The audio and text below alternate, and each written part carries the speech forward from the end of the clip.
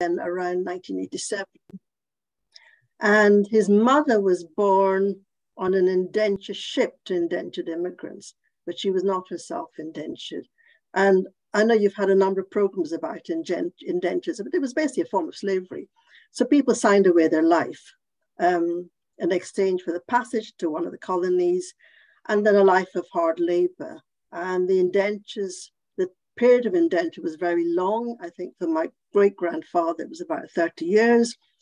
And of course, their life expectancy was relatively short. And they were guaranteed a paid return journey to their homeland.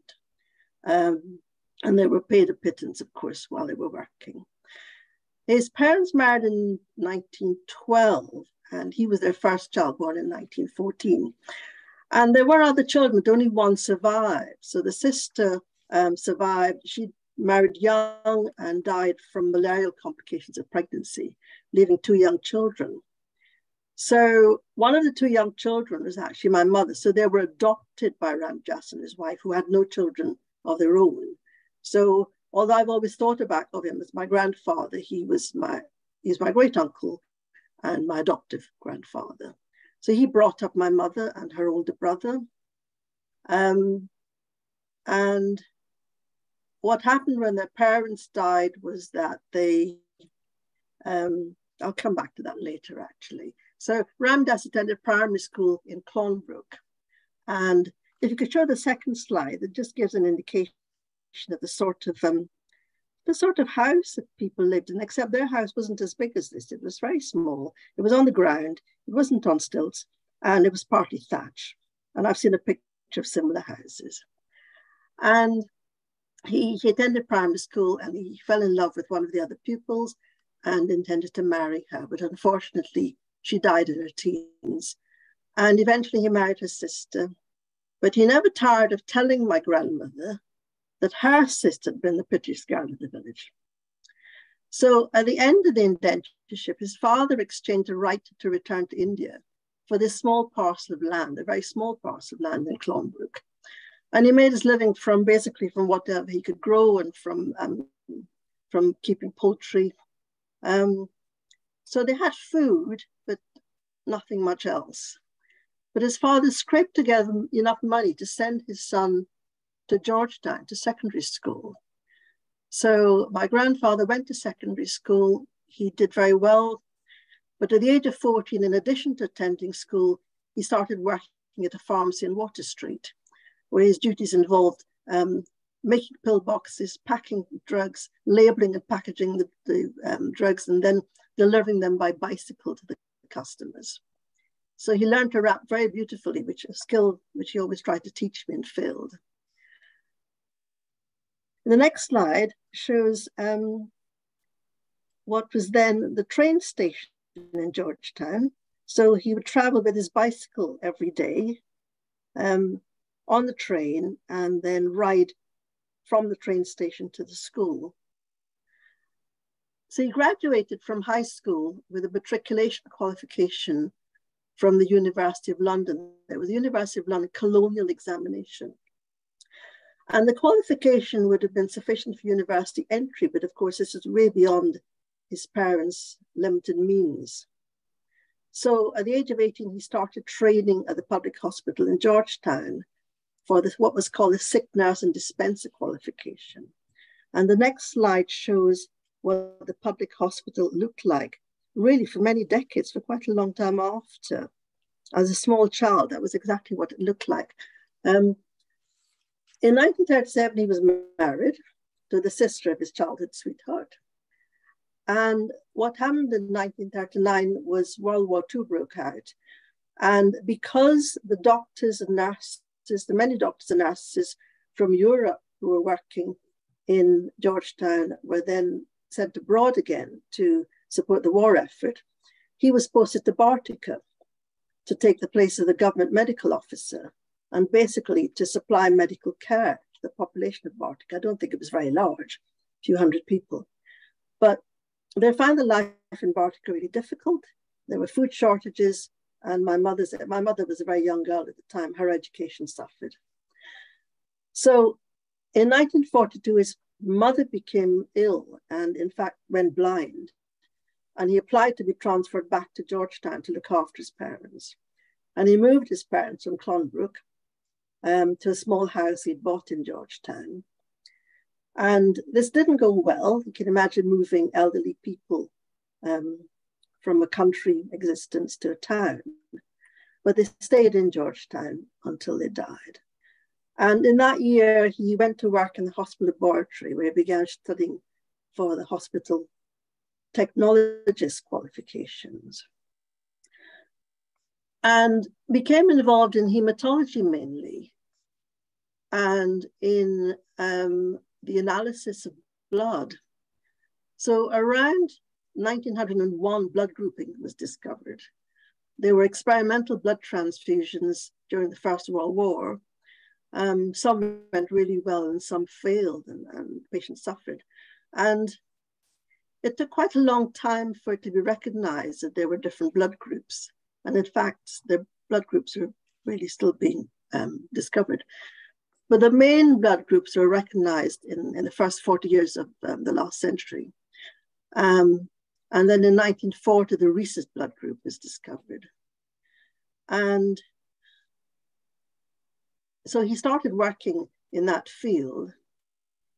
And then between 1942 and 1948, became involved in the Guyana malaria eradication campaign.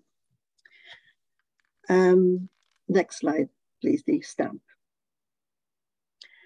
This is a picture of the doctor who was responsible for the eradication campaign. He was an Italian physician who worked with the bauxite company and was then imprisoned during the Second World War because he was regarded an enemy alien. He was released in 1942 because the government felt he was more value as a scientist and as a prisoner of war. And he was given the job of government malariologist. So he began a campaign of eliminating malaria. There were three very significant diseases which were causing a large number of deaths in the population. So malaria, filariae, and yellow fever. And he sprayed dwellings with DDT, an insecticide. DDT had already been used as part of the war effort for protecting troops fighting in Asia. And it was applied to surfaces where the adult mosquitoes came to rest. A single spraying on the surface was fatal to the insects for many months. And it was a very successful campaign. But the role of my grandfather was to sample and test blood from the residents to determine the incidence of disease pre and post spraying. So he would go out to the villages, the settlements, and remember some were in the interior. So they went to these very small planes and did the testing on site because of the lack of refrigeration facilities. So they would take the blood, do the smears, the on slides, examine the slides with microscopes on site and report the results. But the overall outcome of the eradication campaign was excellent because there was a reduction in the deaths of women of childbearing age and increased survival of their children. So in the 1950s and 1960s, there was a population increase in Guyana, which was largely attributable to this campaign. And then in 1952, he went to London. He was sent to the Hammersmith Hospital to further his studies in hematology. So in 1934, the Department of Hematology at Hammersmith Hospital and the Royal Postgraduate Medical School became the leading clinical and research centre of hematology in Britain. And many people were sent from the British Commonwealth. Many doctors and technicians went from the British Commonwealth to this centre to study. So he was sent, and he also worked at the London School of Tropical Medicine at that time. He was sent to learn about tropical diseases and to learn about diagnostic techniques for these diseases, and also learn the techniques of blood grouping and blood cross-matching, which was still relatively new. And I think the thing that struck me was the fact that in spite of the fact this was a small outpost, a small colonial outpost, they were actually adopting scientific developments relatively quickly. So it took, 10 years from knowledge of blood grouping, for example, to actually penetrate to British Guiana, which seemed quite a short period of time. So he worked in the hospital laboratory at the Hammersmith doing routine diagnostic tests, blood counts, and coagulation studies. And at that time, one of the things he found shocking, which he talked about a lot, was wards full of polio patients who were being kept alive by artificial respiration in what was called iron lungs. He returned to British Guiana after a year and carried on working at the hospital. And then in 1956, he again briefly resumed the role of sick nurse and dispenser when he accompanied passengers on the very last ship, the very last indenture ship, to return labourers to India. And his job was the medical care of the passengers and also the care of any who died. And this was the only returning ship in the 20th century on which no one died. So he was very relieved. And the interesting thing about there was most of the people who returned to India then came back to British Guiana by air within 2 weeks because they couldn't cope with the conditions in India. And of course, most of them, they were quite old and they had no relatives left and nowhere to go. They just had this vision of the home country in their minds. So he carried on training, and in 1962, he went back to London. He was based at the North London Blood Transfusion Centre to train in blood transfusion techniques. And then on returning home in 1962, he was tasked with setting up the blood bank in Georgetown. If you could show the next slide, please, because this was the one that was really, not that, no, sorry, that was Royal Visit. Oh, sorry, I missed that one out. One of the things he did in between was plan the Royal Visit of Princess Margaret in 1958. So he was on the planning committee. But if you could move on to the next slide, please, which is the political leaders. So this is the three political leaders. The three leaders of the three political parties at that time in 1962. And they were donating blood to the blood bank to set an example to the rest of the population. And they basically persuaded anyone visiting the country that it would be a good thing to donate blood to the blood bank. So if those of you, some of you might remember that this was around the time of the civil disturbances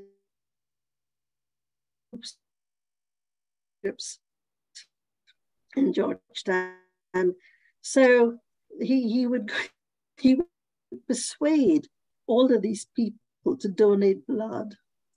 So he would take his team onto the warships to take blood from the sailors, back with tales of how some of them had fainted because they'd been out on the town the night before drinking rum and were very hungover and dehydrated. And then it started to do something really quite innovative. He carried out the very first exchange transfusion on a baby born to a mother with rhesus antibodies. And this was a life-threatening condition for babies because basically the mother's blood enters the baby while the baby is still in the womb. And after birth, the antibodies in the mother's blood starts to destroy the baby's blood, so the babies die. And this technique of exchange transfusion was only in the UK in the 50s. And he carried out the first exchange transfusion in 1962. And then he took me to meet the baby, actually. I remember one of my childhood memories of visiting this family. The baby was thriving. It's a very laborious technique. It took about 3 hours, I think, because it meant withdrawing very tiny amounts of blood from the baby and then injecting very tiny amounts of blood from the donor. And then in 1963, there was an epidemic of poliomyelitis in British Guiana. And there was a total, remember, it's a very small population, total of nearly 500 paralytic cases over a 10-week period. 90% were in children under 5 years of age.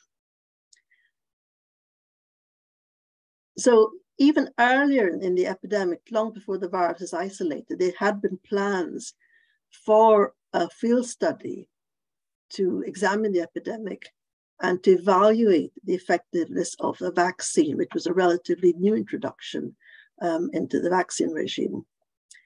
So there were about 85% of the children in the Guyanese population, age 5 or less, were immunized over a 4-week period.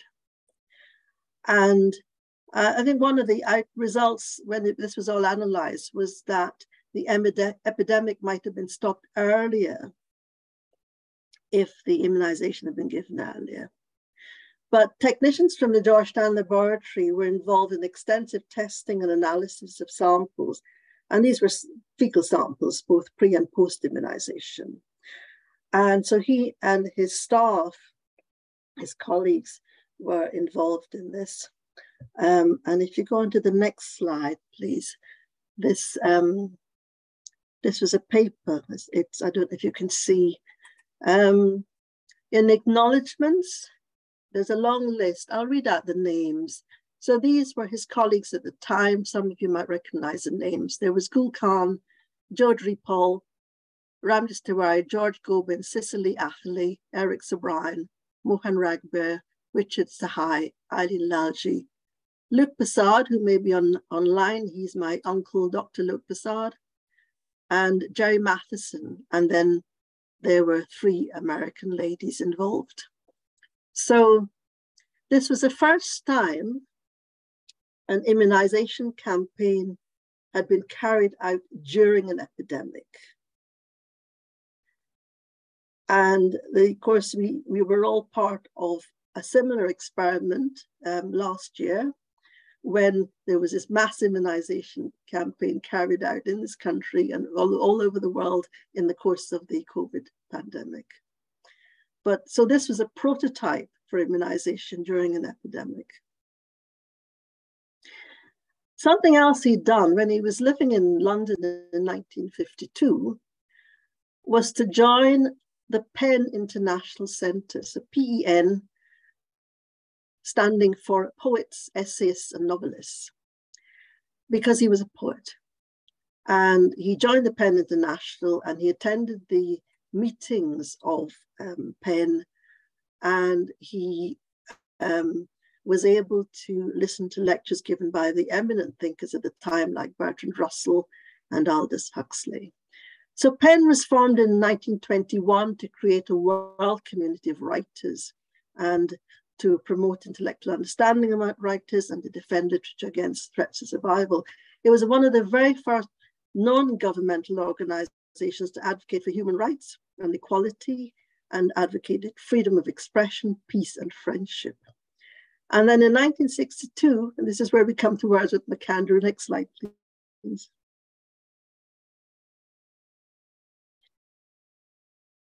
So this is the minutes of the inaugural meeting of the British Guyana Centre PEN. And these minutes were taken by Mr. Wordsworth McAndrew. And it was through this that, I mean, many of these people used to come to our home, and I didn't know at the time that some of them were very famous authors. So as a young child, I met people like Jan Carew and George Lemming. And of course, Mrs. Rajkumari Singh was a regular visitor and a family friend. So this was a connection, and I finally found it. So I'll go quite quickly. Next slide, please. He was awarded, he received the Independence Medal in 1966, but he also received an award from the Burnham government in the early 1980s for services to healthcare in Guyana. And then there's some cuttings, and I'm sorry they're not very clear, but so this one, this was his retirement party when he left Georgetown Hospital, receiving a gift. And then the next one, yeah, bowing out after 40 years, coming back from pre-retirement leave. And then one of the events held in recognition of his retirement. But that wasn't the end, because after his retirement, he went to work at St. Joseph's Mercy Hospital in Kingston. And he worked there for at least 10 years. He died in May 1996. And my youngest brother sent me an account of the funeral. He said it was one of the largest ever noted in Georgetown. Approximately 2,000 people attended. The lodge groups and the uniforms led with a coffin and a decorated open carriage. There was part of the Presidential Guard with Desmond Hoyt, former president of Guyana, with doctors, nurses, and other medical staff he'd worked with, and members of the social groups with whom he interacted.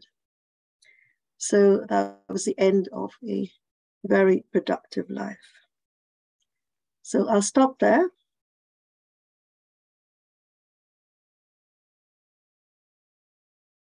So thank you very much.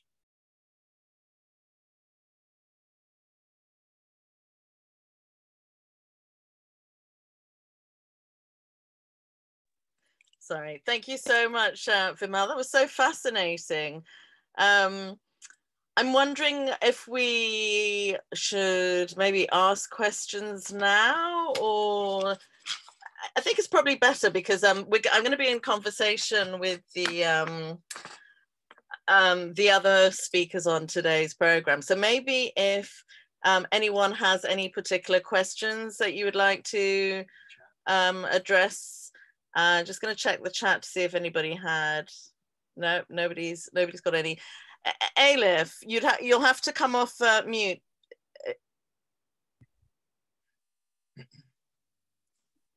Wanted to know if I could make some comments. I don't know if I'm the only person here who have been trained at the Georgetown Hospital and worked there. But I wanted to, I don't know if anybody else have done it, but I was actually trained as a nurse midwife there. But when I looked at this train station, your grandfather must have been living on the East Coast, because even in my time, there was the quarryman. You had to cross Georgetown to the West Coast by boat. Yeah, so he lived in Clonbrook on the East Coast. So it's near Beehive and Mahika. Ah, right, yeah, right. Yeah. So it was on that side of so that's where the train ran. So the train ran, I don't know how far it went, if it went beyond Mahika, but it trained. Yes, but we had trains on the West Coast as well, before the rails were removed. Right, yeah. So that I have in common with the train station. And I started working at the Georgetown Hospital and the Palms. So I had a career in Georgetown. And so I was looking at that in the blood bank, how it was used. But maybe your grandfather or father, and I was a young girl when the people were returned to India on the first boat and came back because they had lost that intimate language and customs with India. So I was actually in Guyana when that happened as a young girl on the West Coast. So it was good to hear that. Good to hear that.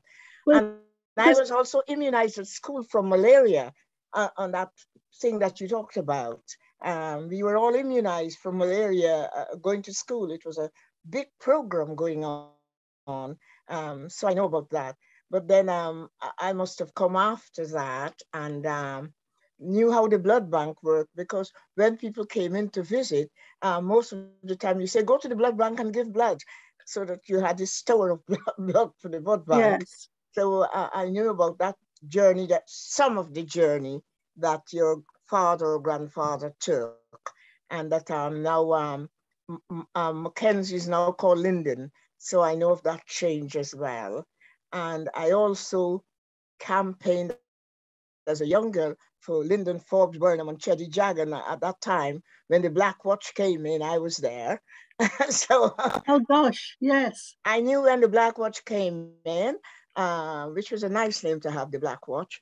And then when Georgetown burned down, and then they had it strike at the tobacco factory, that was like very quickly in 1 week.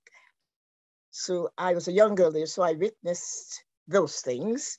I witnessed when the soldiers came back from the Second World War. I went to Tutorial High School. I didn't go to Bishop's. I went to Tutorial in Ben Street as an under 12. So I did my overseas Cambridge from there. So it was nice to hear about was it your father or grandfather? I made some notes here. I thought, well, at least somebody went there and knows that. And the similarity in housing, I knew so well that's, and a lot of those houses are still there, you know. I mean, I went to Guyana 10 years ago, and a lot of those houses have not really changed because of how people lived and still do. So thank you for your talk. Thank you. I could connect with so much of them in a very personal way. Okay, thank you. Thank you for that. Thank you for that. Nice to hear your memories. Mm. Thank you, Alift. Yeah, Vimal, I was really fascinated by that. Particularly, I didn't realize that there were still ships returning to India as late as the 1950s. 1956 was the very last one. Yeah. Yes. That was amazing. And what percentage of the labourers did you say actually decided to return back to Guyana? I think all of them. I think really? my grandfather, what happened to my grandfather, he took the opportunity, because obviously he didn't have to pay for the journey because he's working on the ship, but he took the opportunity to visit India. So he had a friend, he had an Indian friend, and they traveled. He spent 4 months. They traveled from the south of India all the way up to the north. And he did some fascinating things on the way. I mean, at that time, the conquest of Everest had just been accomplished by, I think, a New Zealander, Sir Edmund Hillary. But he actually met with the Sherpa. He came back with photographs of himself with Sherpa Tenzing. I mean, we had those in the house for a long time. The Sherpa Tenzing and his wife and child. So he took the opportunity, but he kept tabs on the people he traveled with. So that's how we knew that they'd come back. And of course, they all had families. They'd married, they had families, had children, grandchildren in British Guiana. They had no real reason to stay in India. They just clung on to this dream that one day they would return. Yes, that's so interesting. I wondered if he ever spoke as well about his experiences in London. I mean, how did he find, did he have any particular expectations of Britain moving here and then to discover they were England was a very different place to the place he had imagined? Do you ever talk about that experience? I never heard anything other than positive. I mean, obviously there must have been racism, but I think at that time there wasn't, back in 1952, I don't think it was I think people of color were still a novelty. And he had friends. I mean, I didn't mention, when they were younger, they lived in the same house practically from when they got married in the war. But so their next door neighbor, they lived next door to the Harpers. And of course, the second Mrs. Burnham was a Harper. Her brother, Herbie, joined the RAF. So when he came to London, he knew people like Herbie. He could visit. I mean, he knew a lot of people in London who had come from Guyana. There were a lot of guys. Even then, there were enough expats. There was a community, and there were enough people to go and visit and to do things with. And also, my uncle, my mother's older brother, was a law student at that time in London. So he wasn't isolated. And then there were colleagues at work. I mean, he made very good friends. And, when he came to London to study, he made some very good friends. I mean, when he came in 1958, he made very good friends with one of the technicians he worked with. And he kept up correspondences with these people. So one of the people he met in 1958 actually went on to become an MP, a Labour MP. And he took me when I was a young child. He actually took me one of his visits to London. When I was with him, he took me to the House of Commons to meet this guy. And we had the most atrocious lunch in the House of Commons dining room, overlooking the Thames. I mean, so he knew some really fascinating people. He lived a very full life. That's so interesting, and I love that photograph as well, of all of the leaders donating with with Cheddi and Burnham, and yes, just lying down together, donating blood. And I guess you said it was 62 or around 60, there? I think we thought it was 62 or 63. Yeah. But I think the interesting thing there is that it's obviously, you know, Mr. Jagan and Mr. Barnum were obviously exchanging playful banter. And there's this sort of isolated figure in the corner, Mr. Degar looking rather glum. Yes. And also, I think what comes across, because you could see Mr. Barnum's face, was the charisma. Mm. You know, you could see that emanating from him. Mm. No, that was very interesting. I don't know if anybody has any other questions. If not, for the time being, I think we'll move on, and then when we get to the end, we can ask questions. Yeah. So we'll open the floor generally. So there's a note that's just popped up in the chat that I'd like just to share with you, Vimal. It says, it's from Rahana. Hello, everyone. Vimal, I'm pleased to see the photos of the home of your grandparents. That's not the actual home. It wasn't their exact home, but it was just an example of the type of home they might have lived in. But Rahana is saying, I remember the train station vividly, as well as the Georgetown hospital, as I lay there with typhoid and was also polio vaccinated during the epidemic. The street outside the hospital was where my mother stood to wave to me at the hospital's window with the Demerara coolers, and I could see the dray carts and women carrying baskets on their heads. Unfortunately, my family has no such photos, as we were too poor at the time. Some of my grandparents also made the journey to India, and some of them also returned to Guyana. You know, it makes for very fascinating history. And she just mentions that her grandparents worked on the rice and cane fields, as well as the sugar factories and rice fields. So thank you for sharing that story of your own family's life as well, Rahana. That was very interesting. I'm going to move on now and invite, so at the moment, let me just, I've got to take them off screen. Participants is what I'm looking for. So if it's not working. Okay, so who is next? I'm gonna spotlight Alift.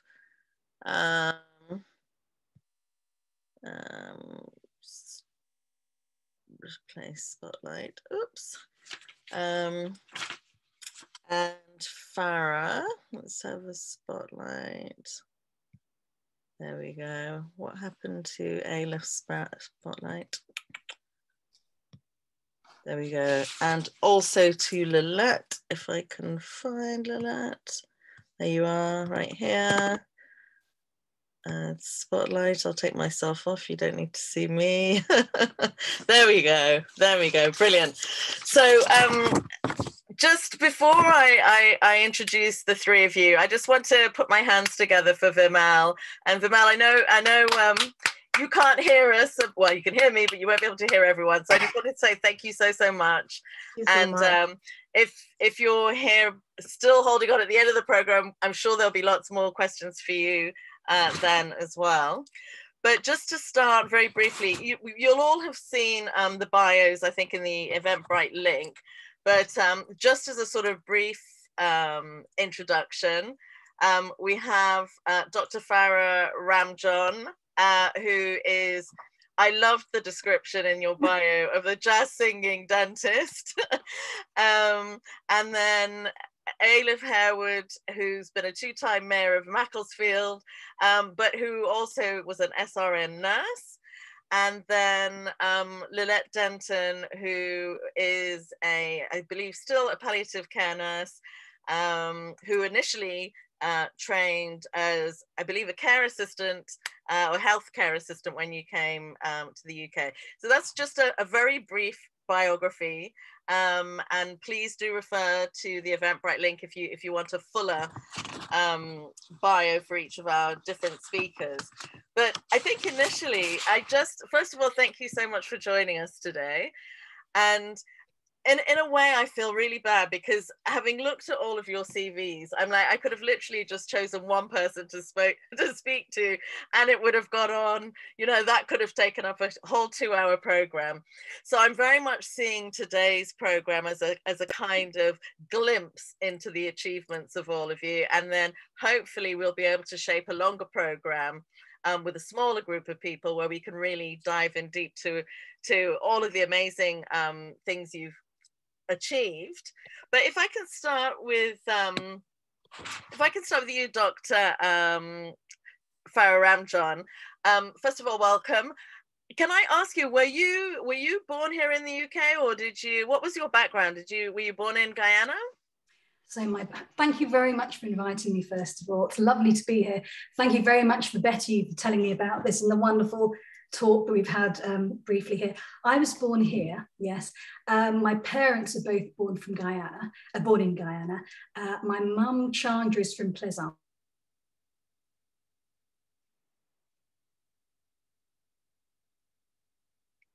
I don't know if it's just me. Farah, I think your screen has frozen. To Bayer village, Makdoum village. And he actually built a lot of the roads and the schools there. Indeed, in one of the first stone mosque in Makdoum village, he built. It's still there. It's a landmark. So if you drive from Georgetown to there, you know Makdoum village from that there. But I was born here. Wonderful. So, can you tell me a bit about your journey into becoming a dentist? I mean, what was there? How many hours do you have for that?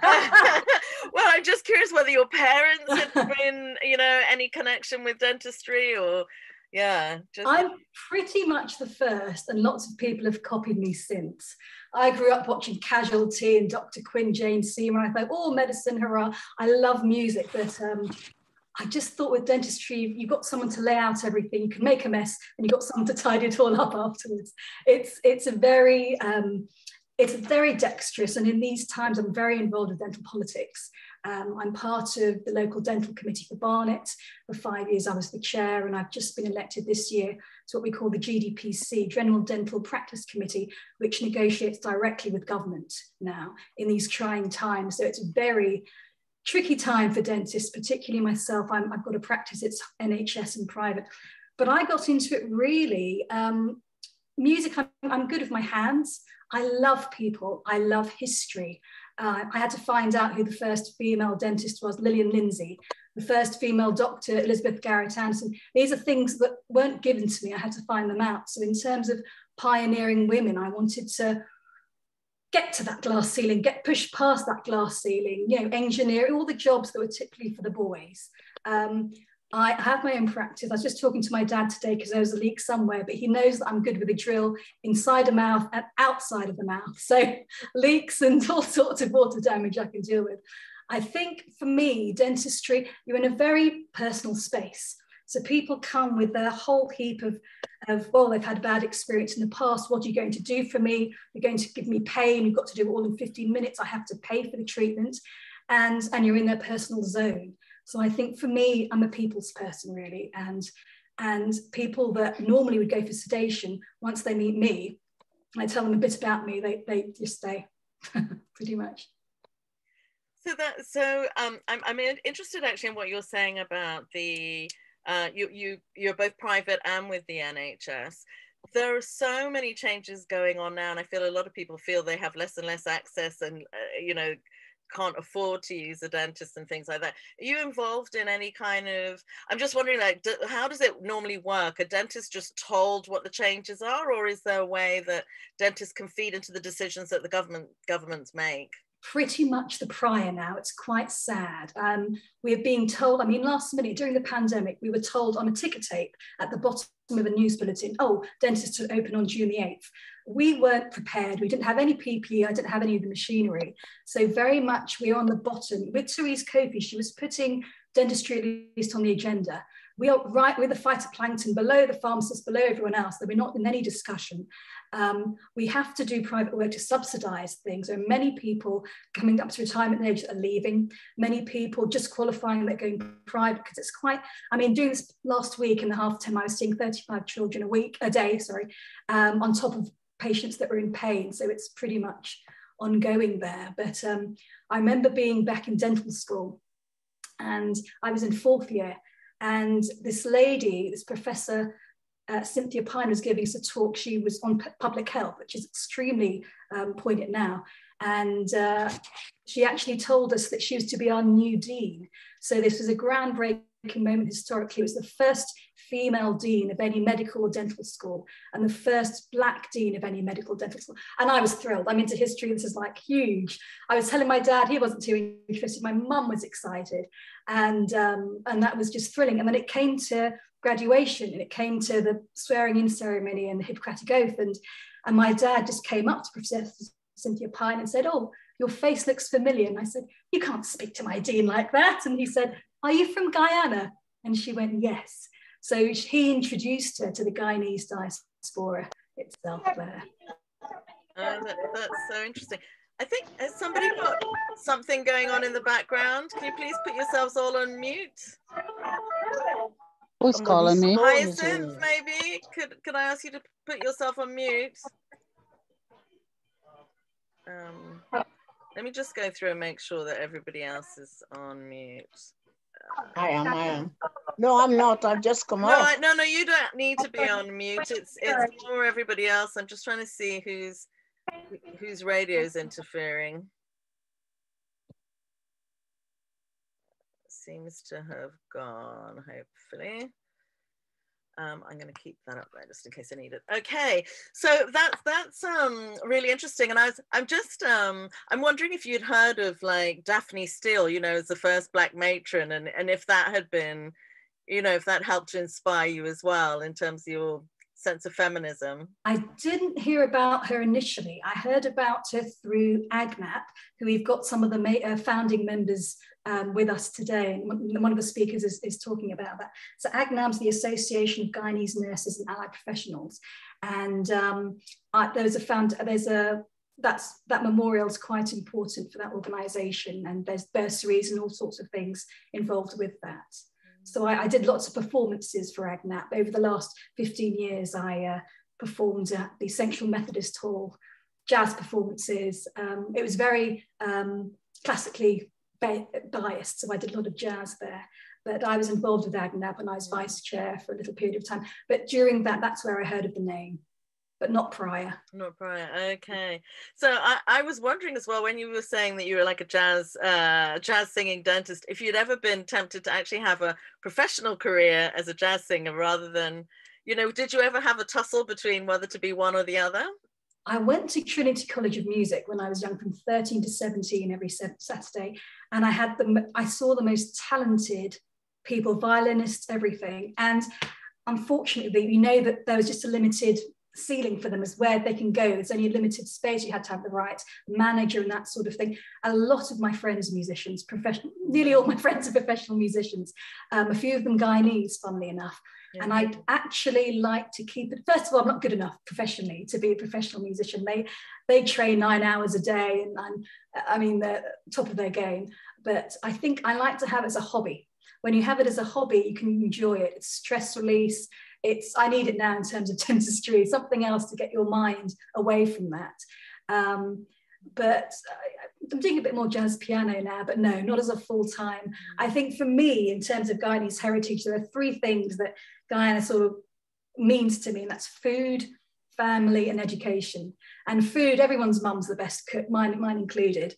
Family, everyone that's Guyanese is family. I have patients that are Guyanese, and they've come to see me perform, and there's this Guyanese woman at the Lloyd's Bank in Camden. I let people go in front of me just so I can deal with her and have a long queue behind me. But in terms of education, I mean, it was quite instilled. I had a bit of a yin and yang parenting. One parent really fostered academic success, which really held well during the pandemic. I mean, so many of my friends were off work, didn't know where they'd get their next penny from to pay bills. Whereas dentists, we had other problems. We were up there with ENT surgeons and anesthesiologists in terms of the close proximity we were to patients when we didn't have the adequate PPE. But then the yang, my mum really instilled music, public speaking, acting, and I need them all now with patients. I mean, I remember in dental school, we had someone who was 3rd year, very young boy, and he just left. He went into law because the abuse that he got, it's nothing dental, how old are you? Are you young enough? What do you know? But, you know, you have all this thing, you've got the whole cross section of the public you're dealing with. So you need to be able to hold your own, really. Well, I'm going to come back to you, but thank you for that. I just wanted to switch to a completely different kind of historical juncture, because I'm looking at Alift, and Alift, I know when you moved from Guyana to the UK, you came here to train as a nurse. I'm just wondering if you could maybe talk to us about your background and what led you, what was that journey to becoming a nurse here in the UK? Well, first, thank you for having me. My history is quite checkered. I was orphaned with both parents before I was 3. So I was brought up on the west coast of Demerara, born in Kitty and brought up by grandmother. And I got a scholarship of under 12 to Tutorial High School. So that's how I went into secondary education. And most of my life, I've done things by default. I just dropped in somewhere. So I took the entrance exam and got in as a nurse, trained as a nurse midwife in Guyana.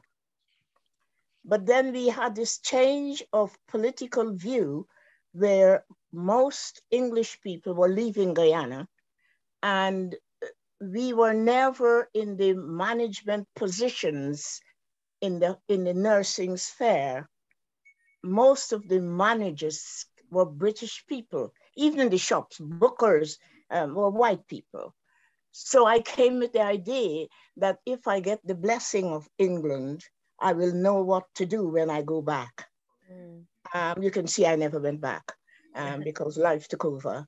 But one of the peculiar histories I have is that I ended up without a break in service, have done 59 years of nursing and 20 years as a politician, because I always dropped into bits and pieces of things. So I came to England with that idea, and one of the speakers, I'm so blessed for her to hear that her father always had friends. I found England a lonely place and very difficult. And that road of difficulty, I think, was held by a lot of people, where because life was difficult for most of the people I knew, we were not able to help each other. And I take that as read. People were not able to help you because they were in the same thing. And most nurses lived in little rooms and they couldn't take anybody. So that's why I came. And then I had to redo my state registration and state certification. And I trained as an occupational health nurse, because I realized that nearly all Black nurses didn't get promoted. So I went somewhere else and did 8 years of factory work and industry as a occupational health nursing officer. And still I found that difficulty.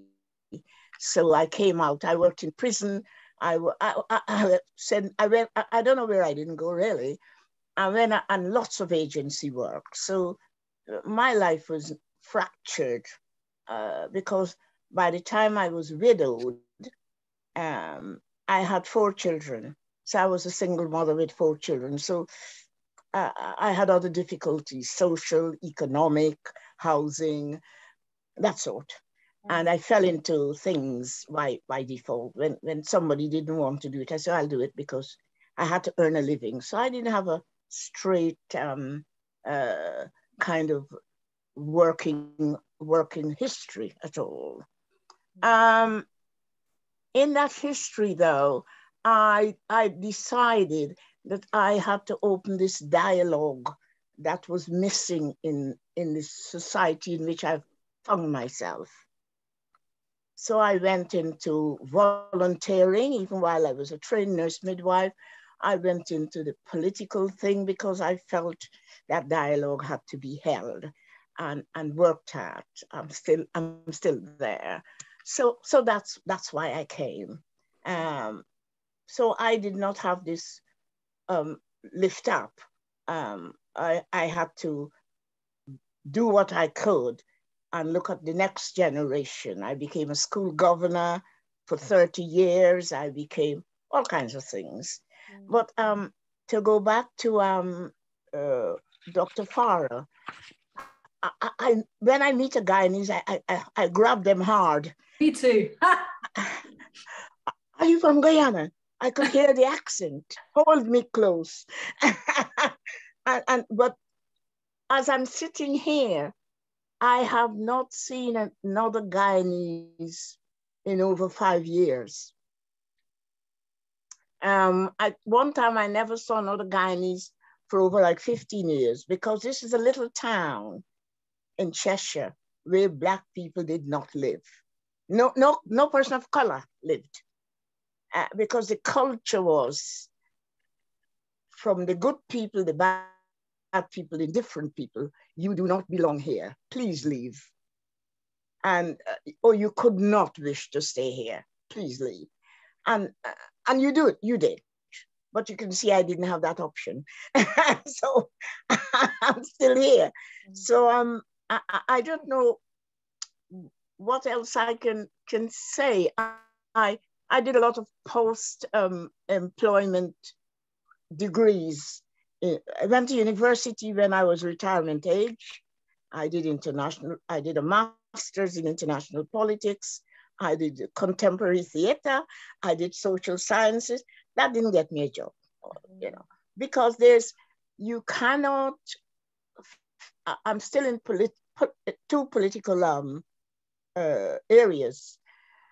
You cannot change 500 years of culture in one generation. And I feel you have a duty to keep that dialogue going, good, bad, or indifferent. So I'm still. Alift, if I could say, I know that you, your journey, I mean, you've had a lot of challenges on the way. And of course, you and I have spoken about this in the past. And I know just in terms of getting housing when you came here was difficult.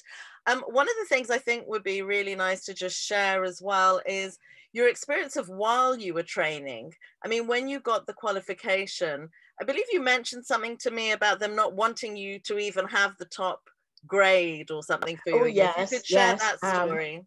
I trained I first had my retraining in a hospital in Harewood, and I because of whatever all the ramifications in the hospital, I happened to come first, and then I was called and told by the matron, we cannot allow you to come first, and I agreed. I agreed, because what the matron said, you did. And just to stay, just for someone to have me. I agree. And hallelujah to the youngsters who say, I will not agree, but I agree to everything, because you have to survive. And so I could not come first. And when I came in this house, the neighbors had a petition to move me, because they never lived amongst any Black people. So Alift, just so that the audience understand, when you were saying, because way back in the day, I know certainly like in council housings, for example, people the white people who lived in the properties had a right to say whether or not they wanted a Black person to move in. Yeah. And so how did you actually manage to overcome that and get I found out that all they had to do was a petition to say, we don't want anybody Black live here. So but I just wrote a poem called The Angels in My Life. Somebody came to visit me and went and spoke up for me and say, tell them you're a taxpayer. Tell them you're trained person. Did you not say that? And I said, no. And he said, go and tell him that. And so at the same time, the houses were for sale, the council houses. And that's how I got housing. Otherwise, then an Indian couple in the town bought a house, and then everybody puts up their houses for sale. So, but I survived, as you can see. I'm still, I must be still the only Black person. We were the first Black family in this town. And it's hard to see another Black person because the culture doesn't allow it. And it's not that I'm being whatever, but I find even the best people hold that line that you are not welcome and it's best for you not to live here. It's different in a city. It's different when you have people around you, but this is not a city. And you got to be wealthy to overcome that. And I never was that, you know. And because in spite of my qualifications, I never rose to any kind of part of the organization. Lilette, sorry, we can hear you talking. I never had that power to fight them.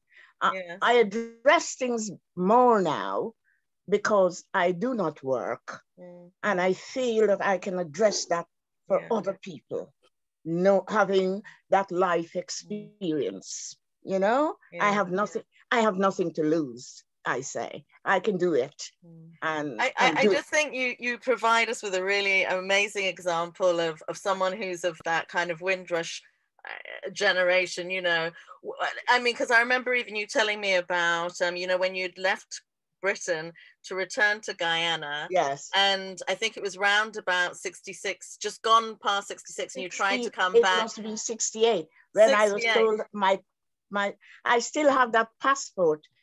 It was cancelled at the border, and when I came in and said you're not allowed to come back because by then Guyana had become independent and I hadn't thought of it. No, but so I mean, it's in common with a lot of people, because a lot of people I've spoken to had no idea that when any of the colonies became independent, that would automatically lead to them losing their British status. But what I thought was fascinating with you was the way that you were saying that maybe they'd let you in because of your SRN badge, or I had the badge. You had the badge. Somebody just chatted me. I tell you, because I know I'm speaking to friends, so a lot of my history I'm too ashamed of it. I'm too ashamed to say it. Oh, Alift, don't. We're so proud of you, honestly. You know, I'm phenomenally proud of you. But through fluke, because of those angels, I received an MBE in 2008 or something, and I was so blown away that I went and got it from Princess Anne and the Queen and that sort of thing, you know. So that gives me great courage to carry on. And Alift, you know, that's why I said that I felt a bit guilty about today's program, because I know literally with each of you I could talk for an hour and more, and because it's really unfair in a sense, because you have achieved a phenomenal amount, and you know, I was blown away when I actually and not just because of, but you know, just because I was thinking of the background as well. I mean, your start in life, and I remember you saying something about your grandmother talking about your station in life. I can't remember the saying. What did she say? She said, your ambition is more than your position. Why do you want education? Yes. And your ambition is more than your position. So when I was taken out of school, because she felt I had this thing for education. And because I was given this under 12 scholarship. And she said, what you want education for? What you want education for? You want it done better than we? So, but in spite of that, I became a nurse and saw the first non-white matron at Georgetown Hospital, which was Irma Prentice. And then I realized that when you get the British qualification, you can go back and do those things. But it is not so now, because now they have the Guyanese University, and the nurses are qualified from there. But the road to England, where my own experience had been, where most people of color lived in poor housing, poor jobs, poor experiences, poor health. I still take that as a beacon for the challenges I must face, must address.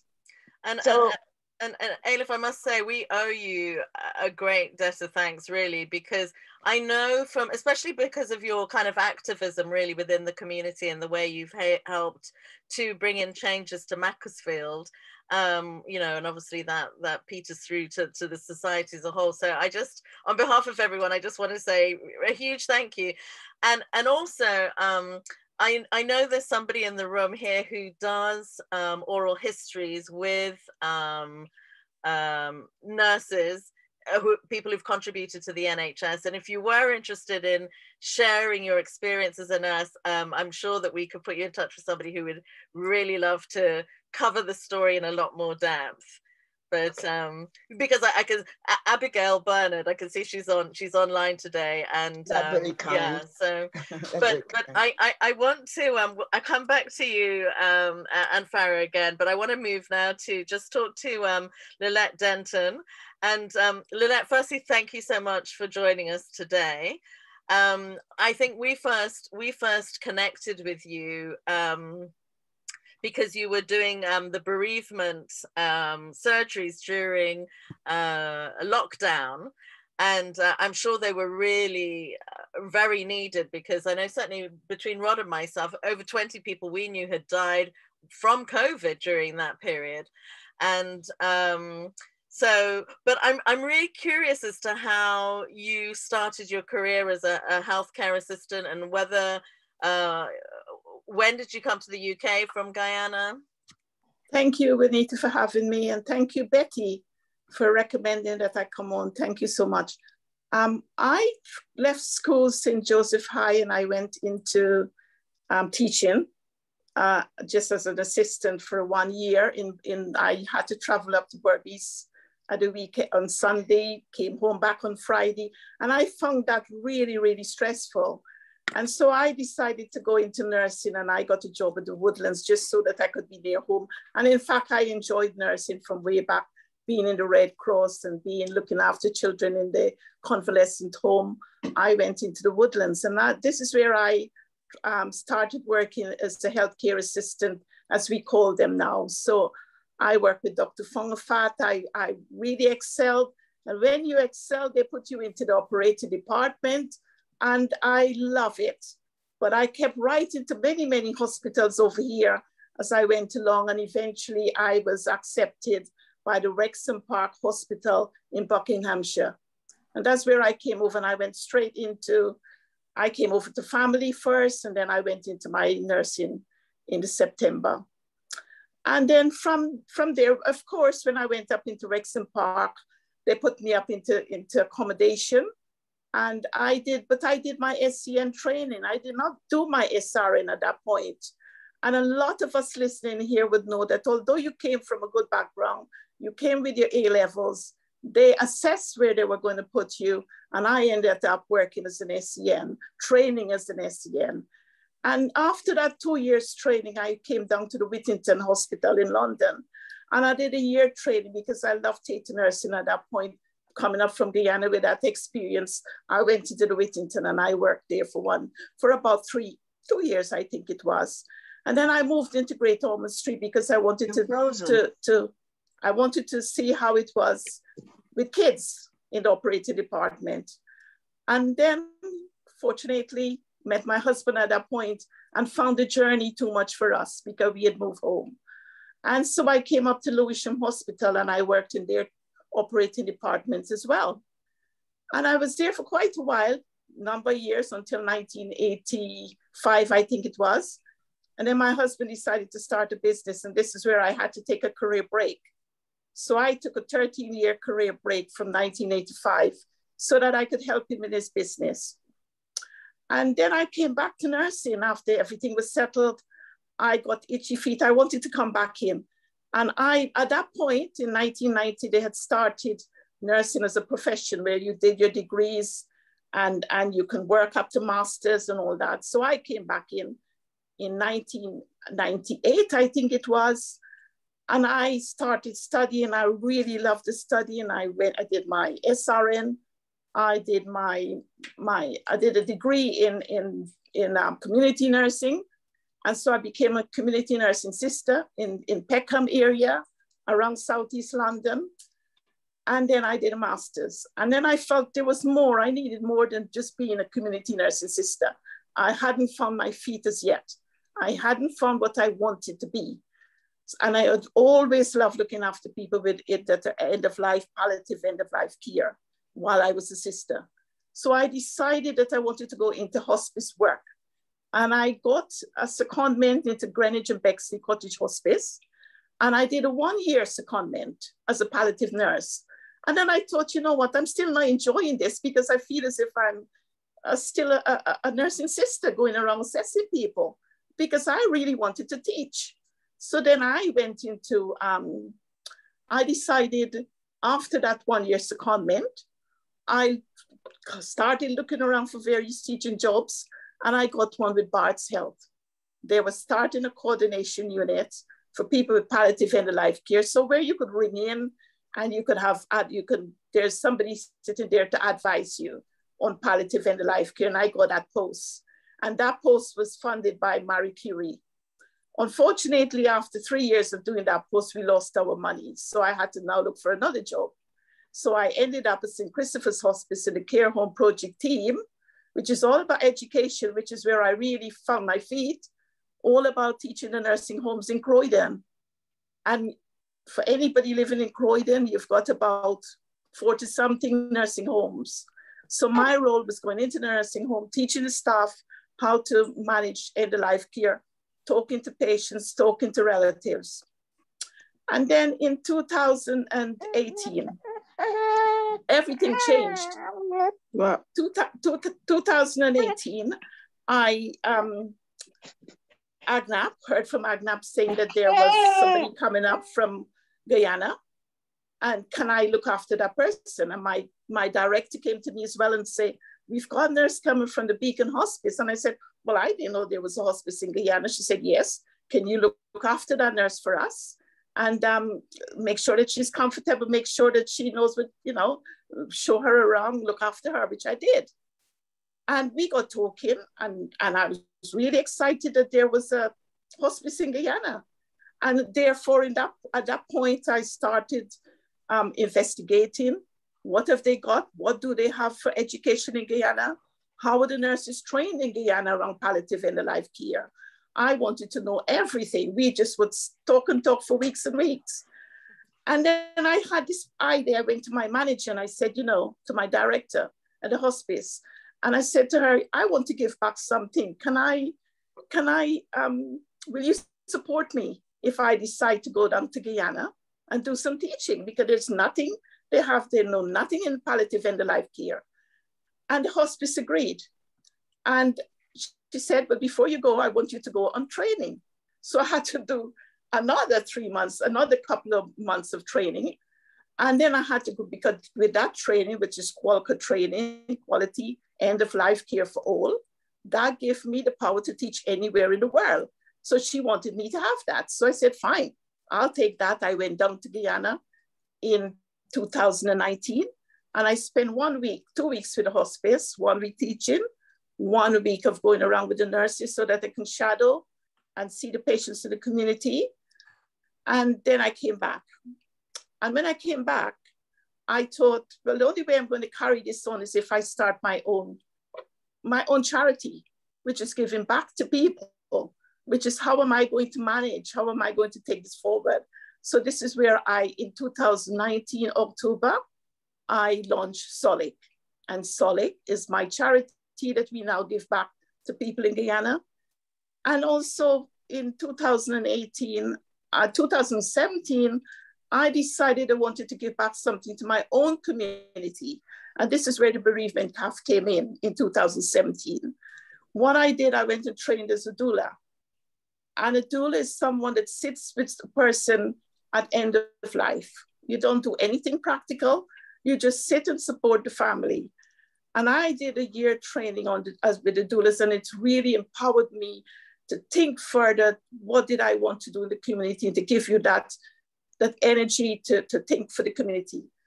So in 2017, I went into my local authority and I said I wanted a space to do a bereavement calf, because I didn't like the idea of calling a death calf. And that's what the doulas believe in. They call it a death calf. And I thought, nobody will come to my calf, so I'll call it a bereavement calf. And I was given that space in the Pearly Library in Croydon. And I would take 1 day a week, and this was from 2017, 1 day a week I went into a month, 1 day a month on my day off, I went into that calf, and people would come in and I would give advice, and they would ask me anything. It doesn't matter. One person even came in and asked me for a job at the hospice, and I was able to signpost her. People were coming in and asking me all sorts of questions to do with absolutely may not even be end of life care. But I was sitting there for about 2 hours, 1 day a week. And then COVID hit us. And I had to completely think differently. And for that, one day just dawned on me, because I couldn't go back into the library during COVID. And it just dawned on me, why don't I go viral? Why don't I go online? And from then we've taken off. So during COVID, we went viral twice a month because there was a need for it. And now we still carry on our bereavement calf. And when I say about bereavement, people are scared to join us. I feel empowerment, being aware is the key, because we know that a lot of people in the BAME community do not want to talk about death and dying. And in my bereavement calf, my real aim is for people to be comfortable with talking about death, dying, bereavement, talking about advanced care plan, talking about what their plans are for the future. And we do it in such a structured way that it's not a frightening arena to come into. And then I must mention this as well. In 2018, Croydon Council had given us some money. So no, they had given us in 2015, and they told us at St. Christopher's that we wanted you to put the same structure of education for carers that you're doing in the care homes. We wanted that in the learning disability homes. And so we used the structure that we use for the nurses in nursing home, and we completely turned it around.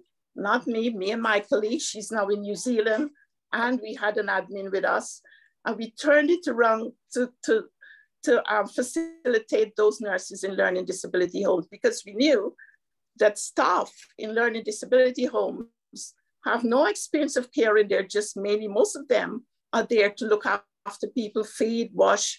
When a person is becoming less well, they may not be able to recognize that. So we wanted them to feel comfortable in doing that. And we wanted also for families to understand what it is to look after somebody at end of life, palliative end of life, thinking about advanced care plan for their loved ones, because we know somebody with a learning disability is going to die, may die 10 years before any of us will. So for that, and that was a fantastic project I worked on, for that, we won the Linda McInhill Award. And that is an award that is given every 2 years by Linda McInhill, who looked after her daughter at the end of life. And she now gives that to the Palliative Care Association, to anybody that wants to think about anything outside the box, to be innovative in your own way. It can be a carer, it could be nurses in learning disability homes, or it could be us from the hospice that were thinking in a different way as well. So then I did that, and so that was the Linda McInhill Award. And then the COVID hit us, of course. And I got up one morning and decided I wasn't going to work for anybody. And I handed in my resignation there and then. I was so stressed during COVID that I don't even think I passed it around anyone to say, well, you know what, don't do it, Lilette. I just got up and wrote my resignation. And since then, I find that things have just exploded again for me, in that I'm independent. People can ring me up for advice. That's the way I work now. I don't charge anything. I've got people that ring me up and say, Mom is dying, what should I do? And I'll say X, Y, Z. And through those people, I've built up a community of people that feel that they can call on me anytime. And I've also looked at how can I take that forward? And with Solid, which I've started a charity, I came up with the idea that I wanted as well to think about people in Guyana. So along with professionals being educated in Guyana that we sponsor with our charity, in 2020, we were giving medication, we were paying for medication, because in 2019, that was a big issue. And we were really concerned that people were not getting their morphine tablets, their morphine injection. So what we did in 2019 is lots of negotiation. And then I thought, you know what, we need to really be active, be proactive by helping these people financially. And in 2019-20, well, about 2021, we have helped about 26 people, all attached to Beacon Hospice, with their medication, their morphine medication, because at that point, there is morphine in the country, but the government, and that's been resolved now, they weren't paying the suppliers, but now that is all resolved. So Lynette, now, can I ask you a quick question about the funding? Because when you say you've set up the charity, how is the charity being funded? I mean, how do you get the money to do the things that you need to do? Well, Juanita, I started off, and lots of people listening here will know that I started with pennies. I would ask people to give me all the coins, and I'll go collect wherever. I don't know what they call me, but I was collecting, and even now I'm collecting coins from anybody. You know, people have their jars of coins. And I felt too that, and lots of people ask me that question, Juanita, how do I manage financially? And I must say I depend on a lot of family. A lot of family, I know they're listening in here now from America, they do send me donations. And also I put my own donation there. So that's how I started. I remember going into the bank and telling the bank manager what I was going to do. And he thought it was a fantastic idea. My plan when I started the charity was to bring professionals up from Guyana and give them the experience in the hospice as the nurse from the hospice had. And then COVID hit and we couldn't do that. So what I did was paid for the 2 nurses in the Beacon Hospice to have to attend the academy via Zoom. So along with doing that in 2020, we were paying for medication as well. And then I started thinking in 2021, you know what? It's not only about the professionals. End of life care is about the people on the ground, about the patients. And what I did, I started another arm of the charity, which is anybody that needed help financially, we would give that help. So this year, just an example, this year what we've done, in May this year, we sponsored 5 doctors from Georgetown Hospital, and we sponsored 2 nurses, and we sponsored 1 social worker to attend palliative end-of-life care through the Institute in Delhi. And also June this year, another initiative we did, which I was really brought to tears, was helping somebody with their radiotherapy. So if you know someone in Guyana, radiotherapy is not free, chemotherapy is free, and so is a CT scan, which I heard yesterday, only yesterday, that from the 1st of November, CT scans at the Georgetown Hospital will be free. Chemotherapy is free. Radiotherapy is not. So the patient have to pay some of the money towards the radiotherapy. So for instance, radiotherapy is 600 and something Guyanese dollars. The government will pay about 600,000 Guyanese dollars. The government will pay roughly 200,000, which is roughly a third, and the patient have to find the rest. Now, this lady needed chemotherapy this year, June, and we got the call out from hospice, can you help? And I don't work with my charity unless they come through the hospice. So I'm very much aware that there's a lot of people would ask me for money, and I'm not giving it that easy. Okay. So anybody coming through to our charity, it's through the Beacon Hospice, have to be referred by the Beacon Hospice, and have to be assessed as needing that treatment. Okay. Lilette, can I just ask you, just because I'm aware there'll be maybe people in the audience who may be able to help in terms of funding the charity, because I think, I mean, it's amazing that you've done all this. Sounds pretty much off your own steam. And but really, as a community, there's a big community out there who could be helping you with this. So I'd quite like to put the details of the charity in the chat. So my understanding is it's called Supporting End of Life Care Education. Yeah. Okay. And so where do people go to? I mean, where could they go to get in touch with you if they wanted to help with some funding? Well, I'm on Facebook, really, and people can pick me up on there. They can see a lot about what I do on Facebook. Okay. Just put in Lilette Denton and you see what I do. So do you have an email address that they can contact you on? I've got an email address, which I probably have to run from here and give. And I'll give that. Don't worry. If it's the same one that I use for you normally, I'll put that one in the chat. You can use that one, and I've got one. I've got one for the charity as well, but you can use that one for now. And anybody sending, And this year, and just we had our. If they want to, sorry, Lilette, if they want to make donations, what can they do? Well, they can send me just contact me, and then I can give them details of contact me and I'll give them details. Okay. And I know there's sorry. No, I was just going to say I need to just move on a little bit because I'm conscious of time. But so if I can just ask you to say on a kind of final note, what have been the biggest challenges for you in terms of working with Guyana and what have been the successes too? What have been the main? Oh, I think the successes are great because, and I think it's only since I've been in contact with the diaspora, I've been in contact with Dr. Lal at the Ministry of Health.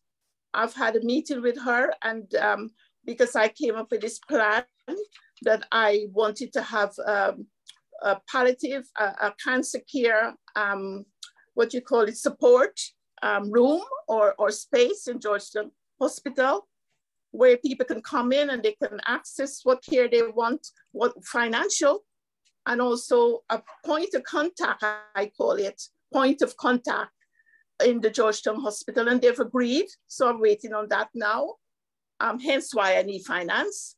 And I've also been, Dr. Lal has also asked me to do a program so that we could put that into the Guyana School of Nursing, because I have trained the Guyana School of Nursing, but because there isn't a strategy, there isn't anything saying that you have to do this training. This is why the Guyana School is not really, I've done 2 lots of training with the nurses in the Guyana School, and Dr. Lal has agreed, can I put a program in, and they would make it mandatory. So for me, that is a big plus. And the big plus too is people can now have their morphine medication, because the government is making sure that the Beacon is having their medication. And I said to Dr. Lal, you can check your website, your emails, and you can see where in 2019, I did send an email because I was so distressed when I got a call from the Beacon saying that they had no medication and people were in pain. And I think you wouldn't even let your dog be in pain. And I was so upset that day. I sent off an email straight away to the Ministry of Health in Guyana saying how disgusting that was. I am really, really happy now to be working with the Ministry of Health, and they're moving things ahead, and it's a way forward. And we could be one of the leading in the Caribbean, because I know the Palliative Care Association, Caribbean Palliative Care Association in Jamaica has been trying for a long time to get every Caribbean island up to speed with palliative end of life care, and it has been lots and lots of drawbacks. And I work closely with them as well. And this year, I sent them a donation, a small donation, so that they could carry on their work as well. Lilette, can I just ask you, where is the Beacon Hospital in Guyana? Oh, it's opposite Georgetown Hospital, exactly opposite. Okay. Yeah, okay. You can't miss it. Nobody can miss it. Okay, thank you, Lilette. I'm sure everybody here is really amazed by the efforts that you've put into helping people in Guyana who are in that situation. And I think one of the things that really, I mean, unfortunately, we don't have time to go into, but I'm really struck by how amazing you must be as somebody who wants to work in palliative care. I think dealing with end-of-life care is extremely difficult for families, and obviously as well for the person who's dying. So I really take my hat off to you, because I think it's an amazing job, and wonderful as well that you did the doula training to add to all the other skills that you had. I just want to move on very quickly back to Farah. Farah, can I just ask you, of all the things that you've achieved, what are you actually now most proud?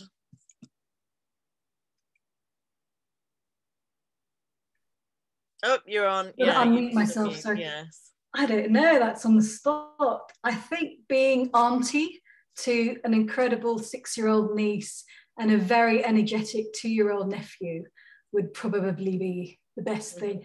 I think just being inspirational. I've taught young students non-medical things, and even the staff in my practice, I think I inspire them to be better.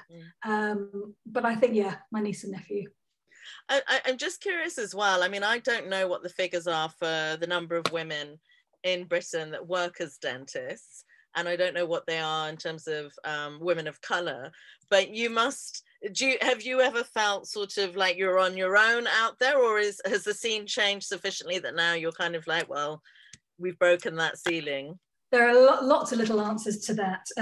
One is in the GDPC, which is this group, this committee that I mentioned. Lots of male, a handful of women, and 2 people of colour, 2 women of colour in that handful, and I'm one of them. That's in that. In dental school, I was a year of 58 people. A couple dropped out or failed exams, so it went down to 56. In that year, I went to a reunion about 15 years ago in Liverpool. 4 people of that 56 own their own practice, and only 1 was female. I think I don't think being of colour or gender is actually relevant now to certain people. I know part of the LDC, it's this group, political group that I'm part of, that I was chair for a while. We had my secretary, Alan, he was always pushing me for things, to be part of this Federation of London, just because I was a little bit outspoken, I think. And that was just because I was going to have a CQC visit. The Care Quality Commission can shut you down, and I was about to have a visit, so I was very vocal at meetings saying, what do I need, what's this, when I just bought a practice, and I was just pushed for different things. And I think I'm lucky in that respect. It doesn't really affect me. I go for different things, positions, whether they're medical, non-medical. I've always been school counsellor when I started dental school, vocal in a variety of things. So I think my viewpoint's a little bit skewed, because I've always had opportunity and people have shoved things at me, so I've just accepted it. Whether that's medical or musical, I've just gone on with it and gave it a go. So one thing I'm really interested in is in terms of the fact, having been born here and very much brought up here, what would you say that's what's influenced you about being Guyanese? I mean, having that Guyanese heritage, is there anything about it that you feel has been a key shaper of who you are today? I think probably what I mentioned before. I mean, just the things that the passions of a lot of Guyanese people, it is education, really. It is food when you're around them, that sort of thing. Just the country itself, and getting to meet more people now. That's the thing. Yeah. Lovely. Well, thank you for that. And then I wanted to end with a final question, because it's up to 5 o'clock now. Alift, I have a question for you. If you could meet your younger self, what advice would you give? What would you give yourself now, having gone through your extraordinary journey of life? Oh, I can't hear you, Alift. Sorry. Can you unmute again?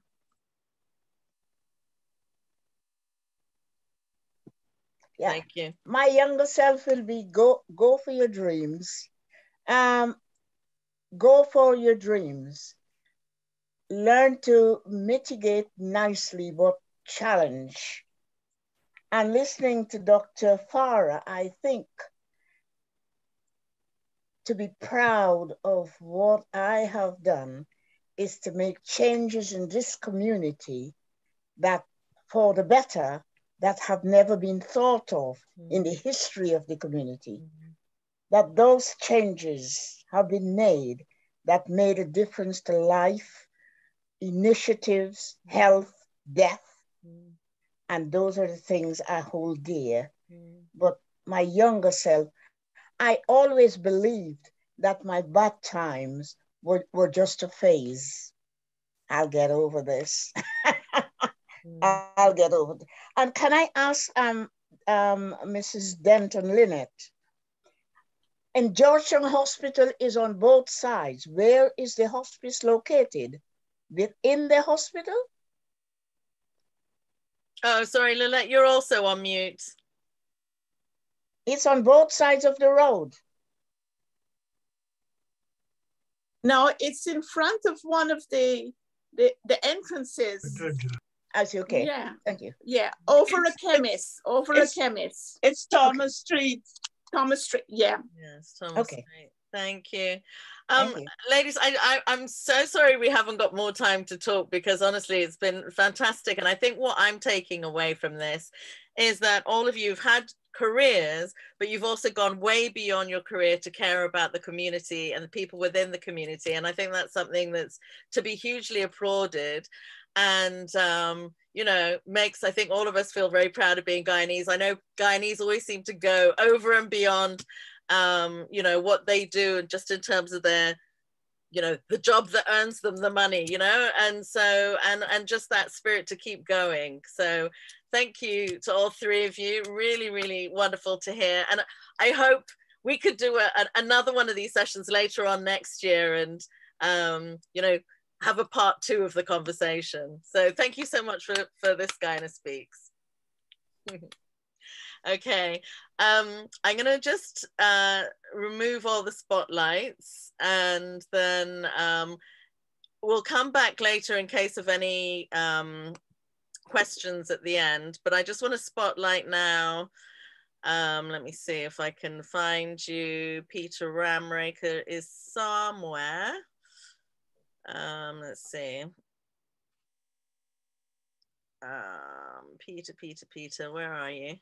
Next to you. Next to me. Oh, yes, you are now. Now that you're talking, I can spot you straight away. There you are. And also Lilette. Lilette. Here's the Lilette. Let me just spotlight. Oh, I can't spotlight. How come I can't spotlight Lilette?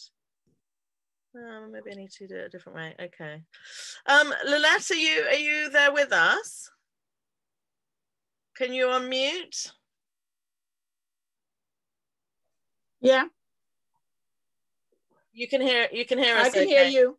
Okay, yeah. I'm just trying to see if I can spotlight you. For some reason, it's not working. I'm just going to try again, because it'd be good to have you both on the screen. Where have you gone, Lynette? Sorry, I can't see it. Here we are. No, for some reason it won't let me. Have you got your video on? No. Yes. Have I? No, I can't. I can't see you. No, the video is on. Okay, maybe I'm not looking in the right place. Let me just go to full screen for a minute. Yeah, okay, well, I can't see you, but so I think I'm going to ask Rod to help you sort that out, if you don't mind, Rod. And then I'm going to start with Peter. Downstairs. Yeah, if you can just call Lynette, because I can't. Have you got her number? Um. Here. Yeah, because Lynette, unfortunately, you're not. Sorry, Lynette, we're not on the screen. I can't see you, so I think Rod is probably going to call you. Okay. To try and sort that out. I don't know. Okay. Yeah, sorry, I said Lilette when I meant Lynette. Sorry. Oh, sorry. Yeah, not me. Not you. Yeah. Yeah, not me. Okay. So not Peter, me, Rod. Yeah. Yeah. So Peter, obviously we know you as a senior healthcare management executive of, I believe, 61 years experience. I just wondered if we could start just by talking a little bit about your background in Guyana and how you came to settle in the UK. Thank you very much, Juanita, for the invite. And I'm happy to be here. I was born in Unity, well, in Mahika, but my ancestry is in Unity. In those days, in 1943, the woman would go to the village to have, where she was born, to have a child. So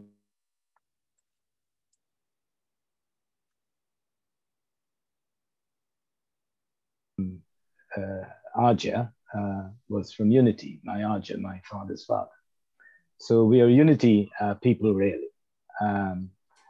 But very early on, my dad decided, like many of the other speakers, that he would look for better opportunity. So we moved to Georgetown, Newmarket Street, not far from the government's house. So I was very happy to hear about the Black Watch and the Argyll and Sutherland Highlanders, because in 1953 they were marching across our shop. We had a shop in Newmarket Street near the Woodbine Hotel. So my early years was spent in Georgetown. I went to St. George's Anglican School, so I know all high church practices, although my family, my dad was Hindu, and my mum was Christian, and my grandmother, my nanny, was Hindu and Christian, and my stepmother was Muslim. My mum died in 1948, and my dad married another lady, my mum, who was fully Muslim. What was interesting was that none of those three main religions had any conflict. I went every Wednesday. We went across the St. George's Cathedral Wednesday morning, and we saw this man with a black gown and a pink face, who was the reverend, and we learned all about the Christian tradition. But we didn't practice religion in the way that it is practiced. I mean, it was more the celebration of events and so on. And so I grew up in Georgetown, walked from Newmarket Street through Tiger Bay to St. George's, and then the parade ground where we spent a lot of time. The Botanical Gardens was there. So quite an enjoyable, multicultural upbringing. We had our fights. The fights were mostly on different things, and we will all go to the parade ground to have the fights. And we played cricket with the walls of the cathedral being the background. So that was my my school life. When I reached 17, my dad thought rather than wait, we weren't sure what to do with me, whether continue on to the high school or do a real job, because other than stealing the cheese and rolls from the shop and eating the profit, we would do all sorts of naughty things.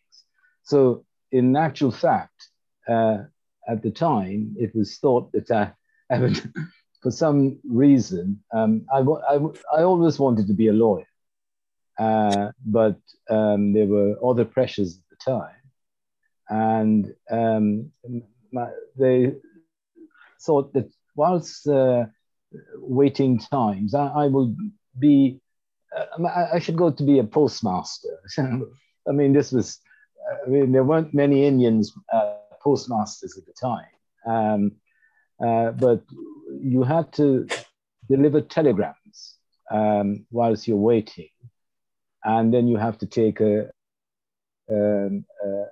postal apprentice exam. I was thought to be fairly bright. I don't know why, but I missed when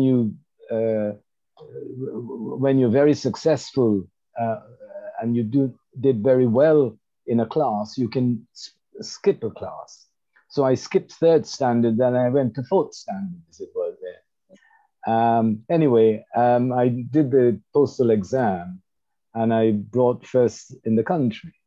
Now, at the time, you couldn't really sort of develop properly unless you become a full postman or a postal apprentice. So because I was so successful and I lived in Georgetown and I hadn't traveled beyond Ramrayka to any extent, I was then sent to Skeldon, Springfield, which was the other side of the world for me. Hello. And then I was... Bear with me a moment, Peter. Lilette, thank you for joining us. So we've got you on the screen now. I'm going to chat with Peter for a little bit first, but stay with us because I'll come to you straight afterwards. That's fine. Okay. Sorry, Peter. Go ahead. And yes, so I was sent to Skeldon, and I had a full gear, a cork hat. No, it is people. And the trousers were very tough serge and brass buttons which had to be so it struck me that what am I doing in Skeldon? Because they got me. Sorry, Peter.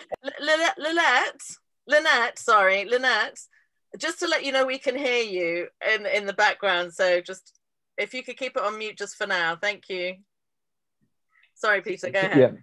Yeah, so I decided with my dad, we thought, well, this is an interesting life, because I had a huge house, it was rented for me, overlooking Crabwood Creek River, the river. But, you know, Skeldon from Georgetown in 1960 was like going to the Mars for a young 17-year boy. So we decided that to get on further in life, I will go to the UK. Well, no, I will go to London. No one talked about the UK, so we'll go to London. At the time, my brother, who has unfortunately died recently in the UK, he had joined the Royal Air Force, and he had said what, you know, quite interesting things. And I thought, okay, I will thank Guyana for their upbringing, but I'll try my luck in the UK. So I arrived. I came, as many of the colleagues in the call will recognize, I came with the, well, we flew from the airport in Guyana to Trinidad, and then got on a boat, a ship, TV Venezuela. And TV Venezuela went first to La Guaira in Venezuela for what I can't recall. And then we went to Martinique and Guadeloupe. And for the first time in my life, I saw my fellow Black colleagues speaking, and I didn't understand what on earth they're speaking, because that's a French, well, they're French dependency, departments. They're not independent countries. Yeah. And so that's a brief summary of the upbringing in Guyana until I came to the UK. So I was interested because I know that you served within the Royal Air Force medical branch, and I was just sort of wondering, so that's like 1961 to 70. I was wondering what was involved in that role. At the time, for two things. Firstly, I decided to join the Royal Air Force as a way of studying, and then just for a short time.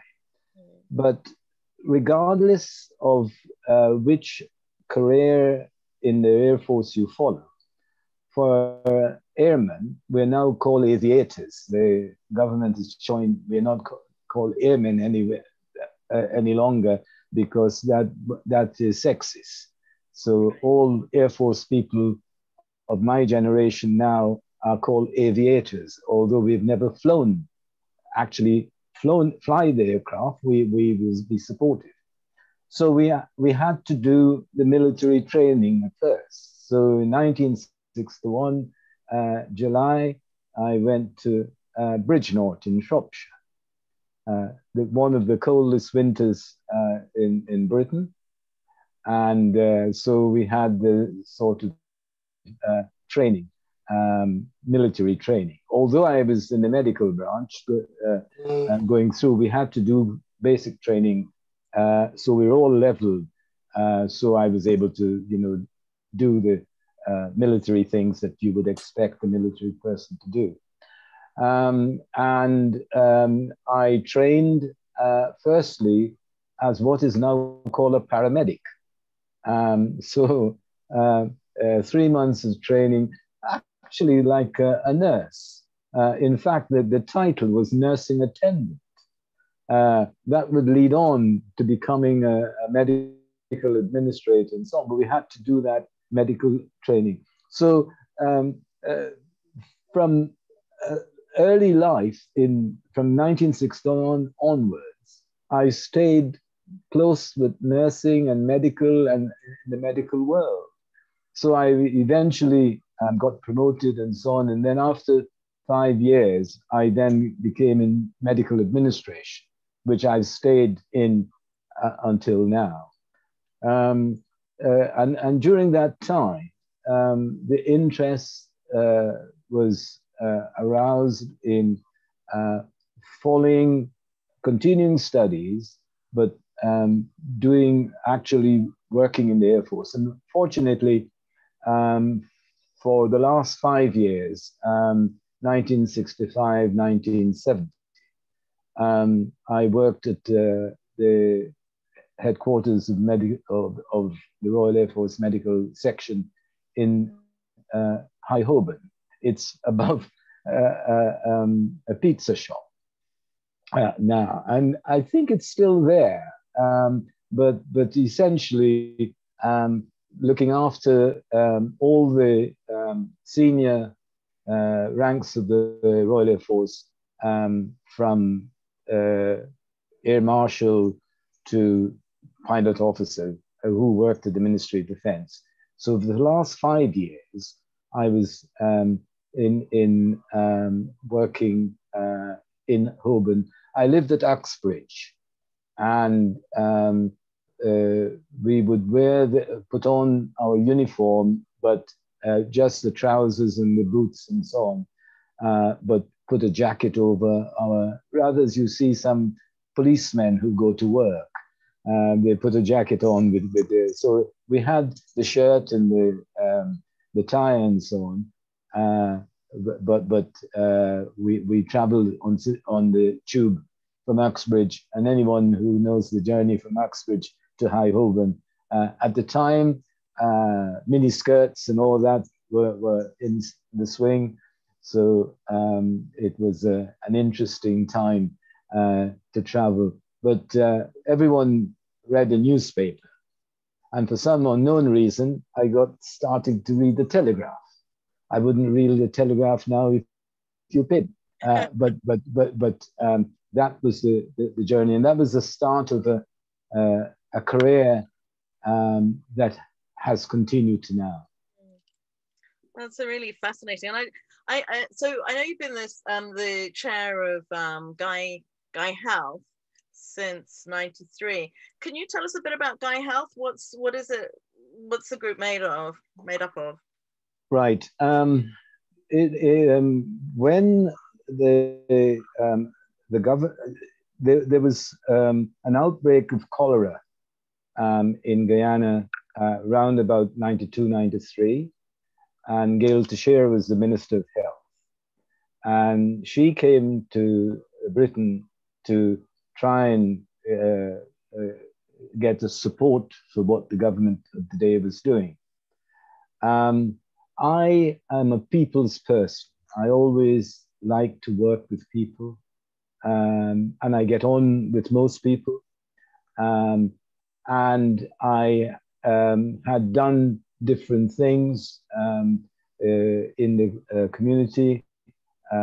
We formed the Indo-Caribbean Cultural Association, ICCA, which had functions for everyone, but recognized Eid and Diwali, and we had quite large gatherings in Tottenham. But I always had an interest of bringing the races together. I was political in the sense of British politics, and we might touch on those later on. So I had good contacts, and I had started working with Lynette and with Betty. Dear Betty is almost like my sister. Every function, every organization I've been, Betty is there to support me. And dear Betty, thank you so much. What we did was, at the time, Lal Singh was the High Commissioner. And I chatted with Lal. In fact, I chatted with Lal on, I think, the week or when he was going to be High Commissioner, because we had formed a group called Guyana Medical Groups, words to that effect. But there was an encouragement for us to widen the scope, and we got together nearly 17 to 18, maybe more, 17 organizations plus individuals. And I was looking through the names, and some of the people are on the call who were there. Betty was certainly there. I don't know whether that's the can you see that? We can't quite. You can't see, yes. But anyway, some of the names are Lynette Richards, Ines Corbin, Mike Sewak, Betty and John Y, Bruce Noberger, Chris Chunilal, Les Samuels, etc. All of these, my life story. I was fortunate to have done a book called Recycling the Son of the British Raj. And all that I'm saying is in this book. I was going to say, because I mean, you've had a really long and fascinating career, and I think obviously we can only scratch on the surface in this Zoom. So I'd really encourage people to get a copy of it, and I believe it's on Amazon. Don't get it from Amazon, because you'll get the full price. If you want to get it, I've got a website. You'll see my email address there. Just drop me a line and you get it at a much cheaper price than Amazon is. Well, and also we don't really want to go via Amazon if we can help it. Yeah. So yeah, brilliant. Thanks for clarifying that. I'm just wondering as well, because you had worked on a really major project to do with mental health at Springfield Hospital, and could you share some of that work, just to explain to the audience what that involved? Right. Well, after I left the Royal Air Force in 1970, I was fortunate as a brown person, as what we call ethnic minorities, will be the majority really, in the National Temperance Hospital in University College Hospital Group in London. I became what was called a deputy hospital secretary, which is not secretary like that, was the second in command of the hospital. The National Temperance was a small hospital. And then I progressed along the administrative hierarchy. It was unusual because at that time, people of color didn't go into general management. Lilette mentioned about the problems she had. Fortunately, as a young guy and from the Air Force, I didn't take anything like, I go for a job, and fortunately, I was able to persuade. I mean, I left the Air Force in July 1970, and I started at National Temperance in October 1970, and then had a career that reached the top of the administrative ladder in 1985-86 as the district administrator of Dartford and Gresham Health Authority. But in particular, I was always interested in learning disability and mental health. I played a leading part in the closure of the Darren Park Hospital in Kent, when the government was closing large learning disability and mental health hospitals. So I acquired quite a lot of experience in the policy and the management of large institutions and decommissioning of services. So in my career, I actually closed, unfortunately, hospitals. By what I'm proud of is at Springfield Hospital, there were many old buildings, but nothing could be done about the buildings because they were short of money. And I was recruited because of the experience I had in policy and project management, and an accredited project director, to lead a £7 million project at Springfield. That project enabled me to spend some time in prison. I had the joy of going to Broadmoor because we were looking at introducing ligature.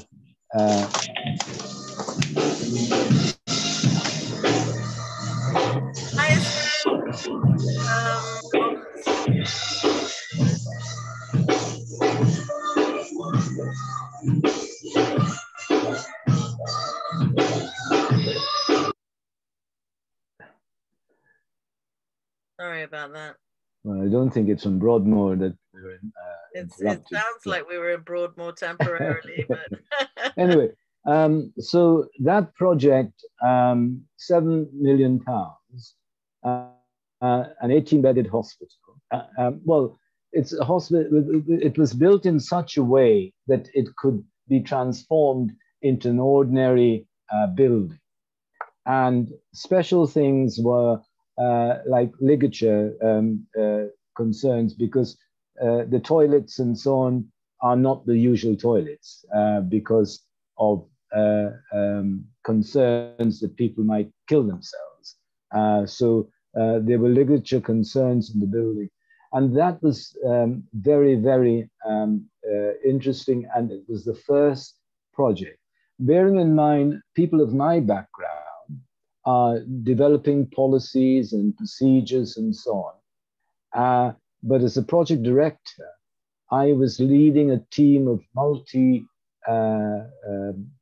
skilled people, high professionals, architects, engineers, etc., to produce something that would last at least 60 years.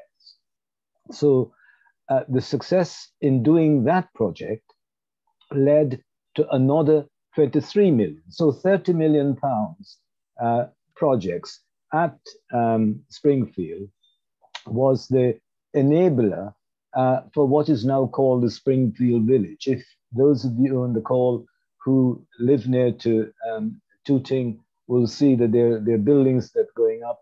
Well, I'm proud, as you ask, Juanita, to have been at the leading edge of those two projects, both of which were commended, building better buildings, award, national award for mental health.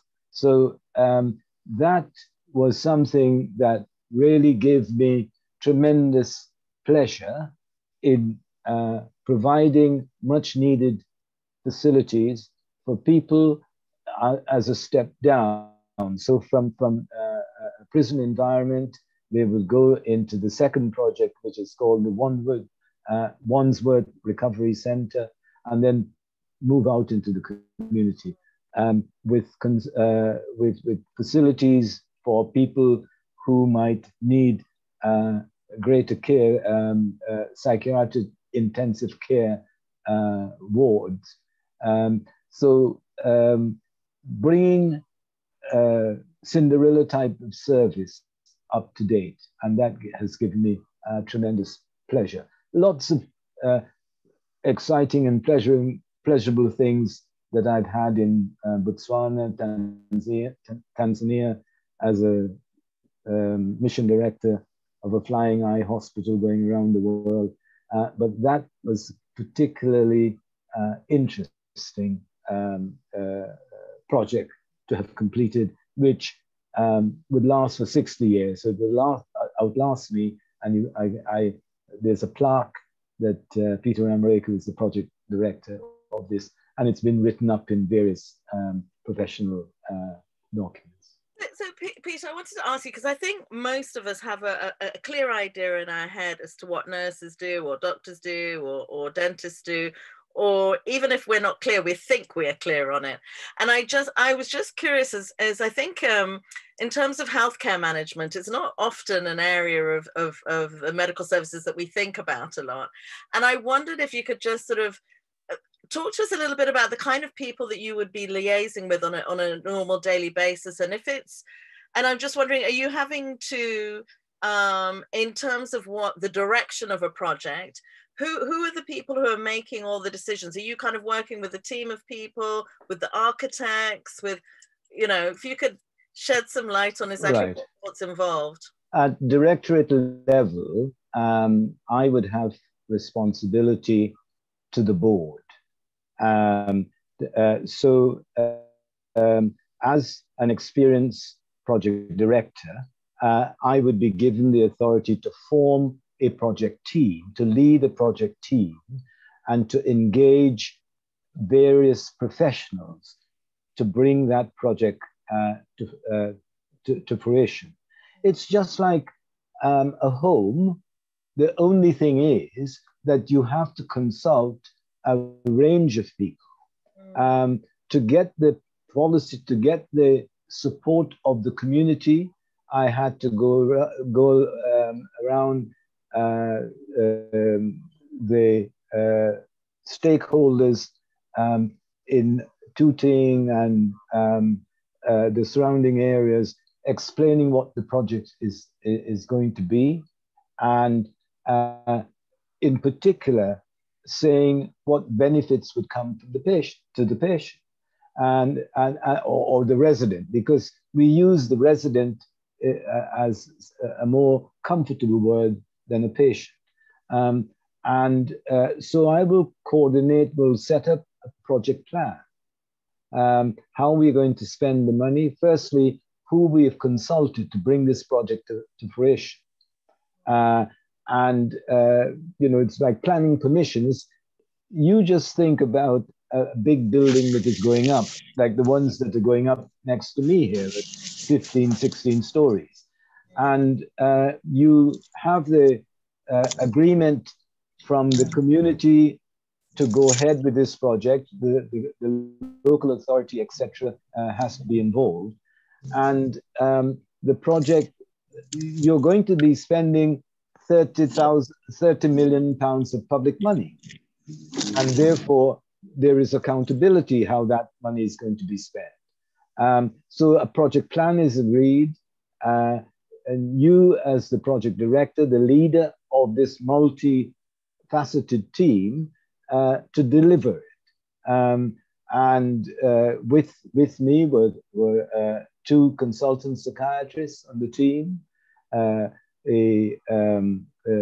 senior nursing representative, the representative from the users. So a range of people are gathered, and we then agree how the facility would be provided, and at the end, how we will identify whether it has fulfilled its remit. So a post-project evaluation is done as to how we have spent the 20, 30 million pounds of public money.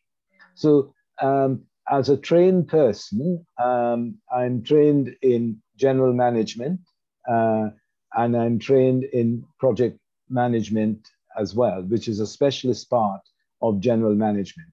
And that enabled me to deliver the project on time and within budget, using a procurement process called P21, which is not a secret service number, but it's the name of the type of project that is produced. So the project management is similar to what you would have to run a hospital. I mean, I was the chief of Lewisham Hospital, and you develop those skills along the way. We are sometimes regarded as people who interfere with the wishes of the clinicians, the doctors and nurses. I'm happy to say in my working life, 33 years in the Department of Health and the NHS, I've worked well with clinicians. The people who hold my title now are the chief executives of the trust. The trusts are hospitals, and they get £285,000 a year. Mine wasn't so great, but it was quite handsome at the time, relative to the levels that were used at the time. So it is an exciting process, but it isn't an easy route to follow, because, as I said, the discrimination was more covert than overt, but it was there. The nursing people, my colleague nurses on the call, they would have experienced it much, much more intense as frontline than I had done during my years. Thank you so much for that, Peter. I would love to hear more. Unfortunately, we're really tight for time with it now being 5:45. So I'm going to say thank you for now. We may have some questions afterwards, but I'd like to just move now to talk to Lynette. Lynette, thank you for Hi. I wasn't sure whether we were going to get you on Skype, on Zoom for a moment. So, yeah. I know. Thank Have you. you got enough time? Well, we can have about 15 minutes, and then Okay. yeah. So let's That's just fine. I mean, yeah. I mean, I'm so sorry that you've had to wait so long as well. So, but can we start with where you were in Guyana? A little bit about your background. My background: I lived in Rest, Georgetown, and that is where I was born. The same house I was born in, and lived there. And we went to Tutorial High School. That was my secondary school. Gained my senior Cambridge, and also attended Burroughs Art School, where I met people like Stanley Graves, and under the tutelage of E.R. Burroughs, and undertook a job after high school. I went to medical department to work as a medical secretary, where I worked at Georgetown Hospital with Dr. Herlinger, and had wanted to do nursing, but at the time it was very difficult to get into Georgetown Hospital. And I thought it would be a good idea to go to England, because I heard that England had the best nurse training, and had a friend called Reverend Goodridge. He recently passed away. And I spoke to him and asked him, if I went to England, where could I go to England where it would be warmer than it is for the rest of the country? He said, oh, go to Somerset. That would be the best place. So I applied to Somerset and started my training in Taunton, where I did very well because I became the best practical nurse of the year and won the prize for that. And during that time, I got an invitation to attend Buckingham Palace. For some reason, I was appointed to go to represent Guyana, and met the Queen, and that was in 1962 when I did my qualification as an SRN. Then I went on to do midwifery in Cheltenham and in Birmingham, and completed that. And Sorry, went on to. Can I just stop you for a second? Because you've just slipped that in about having dinner with the Queen and moved on rapidly. And I just wanted to ask you, what was that like? I mean, in 1962, that must have been a pretty amazing occasion. 1962 is an exceptionally good occasion. It was wonderful. It came out of the blue. The letter came, and the matron called me to her office. She held the letter and she said to me, Lynette, why are you getting a letter from the Lord Chamberlain? And I said, I don't know. So she said, well, I'd like you to open it in front of me to see what it is all about. So I did, and it was saying that they asked me to represent Guyana at this garden party. And at the time, I really didn't know why I was chosen, but I thought maybe because I'd become top of the practical nursing prize in Taunton. But I really don't know up to this day why they chose me. However, I enjoyed the occasion because I met lots of people from the Commonwealth, from different parts of the Commonwealth, and it was a really wonderful occasion to meet the Queen and met Prince Philip at the time. And of course, that was 60 years ago now, when you think about it. Yes. And I mentioned it in Facebook because I thought, well, I went to the lying-in service when she was in lying in state. Yeah. And I thought, well, that was the second time I was going to be in her presence. So that was my beginning of my training. Should I go on, or yes? Would you like me to? I'm actually, what I'm trying to do is bring up your there's a little presentation I think that your daughter's trying to send through to me, and I'm just going to open it up. So okay. There we go. So, that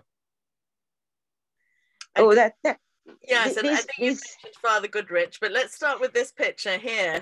Who's in the picture? well, I'm at the end of the picture with my Okay. parents and my brothers. Right. It's just before I left home. The last picture with my family. Yes.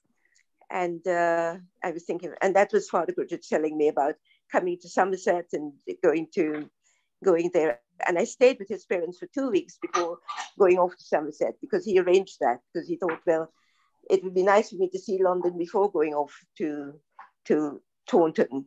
And the other picture, which is there, that is myself and my sister in the middle there. When we were leaving home, that was our going away picture. But did she also go into nursing? She didn't actually do her training. She was engaged, and she was more keen on getting married than getting her qualifications. Yes. But nevertheless, she went to Oxford and did nursing assistant work. And then she got married, and she stayed in Oxford until she died last year. Okay. But we traveled together on the Oranjestad for on a journey which lasted 3 weeks. And of course, it was when we landed in Plymouth, that was the last time we saw each other. The other picture is just in front of my house in Palm Street. And that's Father Goodrich receiving his Award of Merit. And that's me as a 2-year-old. Okay. So I'm curious about when you trained as an SRN nurse, when you first came in 1959, was your plan to go back to Guyana, or had you hoped to settle in the UK? Yes. I mean, I think most people would say yes. Their plan is to go back, and I did go back. I from the time I started training, I started saving to go back, because I really wanted to go back home. And my salary was £9 a month in my hand, and out of that, £5 was sent home and £1 was saved. But by the end. By the end of the training and midwifery training, I went back. And at that time, Guyana was having a lot of problems. And my dad said to me, look, I think you'd better go back to England. And when things have settled down, you can come back. But then I came back, I got married, I got my daughter. And then I started having my career to look at, and I became a district midwife and moved on from there. Can I ask but you? But my heart was always in Guyana. Sorry, I had a question about, I was just really curious about this 1962 period you're talking about, where you were visiting the Queen, but it's also the same context, just shortly after the Notting Hill riots in 58, and then the Immigration Act in 62. And I'm just wondering, what was the actual mood of the country at the time when you were here? How did you feel with all of that going on? It didn't affect me so much when I was in Taunton. I had a wonderful time in Taunton. When I went to Cheltenham and I finished my part 1 midwifery, I needed to get, between part 1 and part 2, I needed to get a job as an agency nurse, just to fill that gap until I got my results. Because our tutor said to us, all the students, you can work as an agency nurse and then go on to do your part 2. So I went into an agency in Bristol at that time, where I was staying. And they looked at me and they looked at my qualifications, and they said to me, I'm sorry, we don't take people like you. And that was really the first time I've actually faced that sort of sort of The rejection prejudice in sense. Yeah, yeah. And that was 62, 63. That was during that time. And then after I had to live on my savings until I got my job as a then part 2 student midwife. Then went on to Birmingham, and of course Birmingham was a different scene altogether because they had more black people, whereas in Somerset they didn't have black people. In Bristol always had a little bit of a name for that sort of thing, where there was some discrimination. So that was the only time I felt really, rejected in the sense that you can't get a job because they don't take people like you. So that was it. But when I went to Birmingham was completely different because they were used to black people. And in fact, when you went on the buses with your uniform, they looked after you. The bus conductors were black then, and they just let you on the buses, and that was it. So people really respected the uniform actually at the time. They respected the uniform. Yes. And interestingly enough, in Taunton, when I was doing my training, I didn't nurse any black patients, not one. It looks like you're in the dark. I don't know. Yes, I'm in the dark. Okay. The light is back. And now you're in the light okay. again. Sorry. Don't worry, that's okay. So I wondered if we could talk about this picture here, because you became an SRN nurse, but you then undertook training in midwifery, and I was really interested as to what sort of drew you into that midwifery. Well, this is a story. My dad has got a great influence on me, and he said to me, Lynette, if you're going to do nursing, do midwifery as well, because you will be never out of a job, he said. And he had an aunt who was a midwife, and even in her 70s and late 80s, she was delivering babies in Guyana. And it was something that attracted me very much. And when I started learning to do midwifery, I really loved the job. It was something that, after going into management and all that, I always looked back and thought, well, it's the job that I enjoyed the most, because I loved being with the mothers and trying to give them the sort of delivery that they would look back and enjoy. So that was the love of my life, midwifery. And so here in this we got this image here, photograph here of you as the first black lady as a unit general manager, as the director of nursing and midwifery. Yeah. Yes. Are you in this picture? Is this you in the front row, or I'm trying to see where I'm in the picture in the front row in the red skirts. Okay. Yes. Wonderful. Yes. I once I went into management because I worked as a midwife for 7 years, and then started going into the management role. I became a nursing officer, then senior nursing officer. And when I went to Wandsworth, within 6 months, the person who was my boss, who was the divisional nursing officer, left. And they said to me, well, you can apply for the divisional post, because I'd only been there 6 months. And I got it. And then after that, there was another reorganization, and that was when the NHS had directorships, and I was appointed as the director of nursing and midwifery, which meant I looked after midwives, nurses, and the whole of the midwifery services in Wandsworth. And then again, another reorganization came about.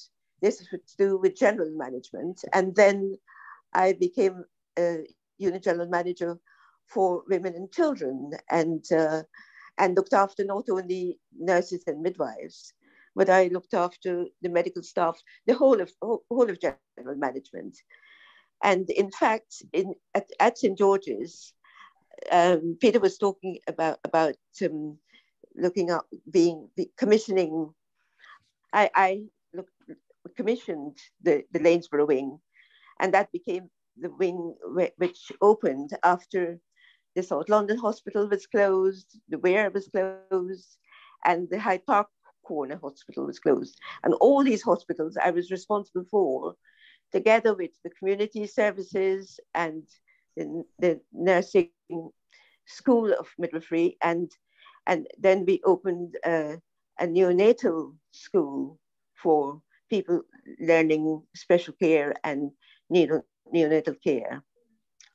So it's quite a big job. And people used to say, well, how are you going to manage doctors? But I managed them and I disciplined them as well, because they had to be responsible to me for the service that they ran. And it was quite a big job. And I enjoyed it too.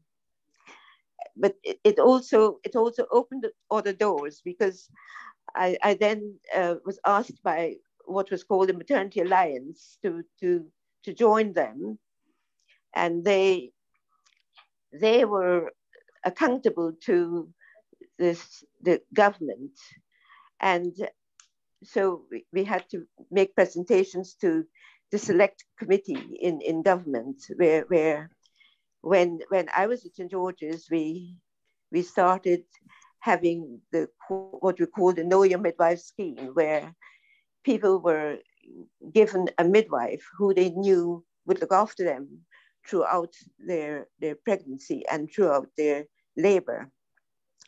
And this was bringing in what used to happen on the community when I was a community midwife. And the government actually took that idea on board, where people were given continuity of care, which is the health service is crying out for now. And we're making sure that mothers were given the care that they deserved. So that was my idea, and it's now a national way of treating mothers, provided they have enough staff to look after them. That's amazing. Okay.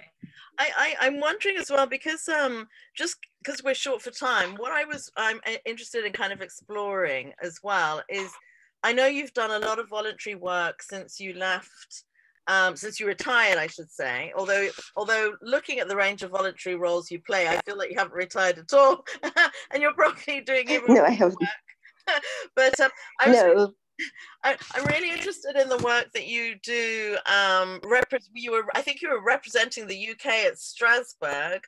Yes, the European Committee that was dealing with inequalities in health. Yes, I was, because after I retired, I thought I'd do other things, and then I got a letter from the Department of Health asking me to represent the UK at Strasbourg for inequalities in health the committee there. So I represented the UK for that for 2 years. Sorry, what year? And it was really looking. Sorry? Well, I was wondering what year this was. This was in 19. I think it was 1999 when I was appointed. Okay. Yeah, it was the department, just because they knew that the sort of work that I've done in the past, and because I know, for example, a lot of women of color are said, or Black women are said to die, have complications during pregnancy. There's a lot more issues around Black women and pregnancy, I think, and I don't know what that's. Well, it's not only that, Unita, because after I retired, I went to a conference in Croydon, and they were talking about low birth weight babies, and they were low birth weight babies in African and African Caribbean babies. Although the mothers might be the same heights and everything, the babies turned out to be smaller and low birth weight. So I did a research project on that myself and a few other midwives, because what I didn't say is that in 1998 I became the first chairman for AGNAP, because Betty and I, we were co-founders, and we developed AGNAP with the help of people like Sybil Phoenix and quite a few other prominent people. So that was something that, as I say, there are so many other things that went on, but the question of low birth weight babies was something that is really still happening. I mean, but we found out the reasons why these things were happening, because our people tend to get less support than the ordinary mothers, you know, the local mothers. So what was the main thing? I mean, when you were representing the UK at Strasbourg, what were the key inequalities that were being discussed at the time?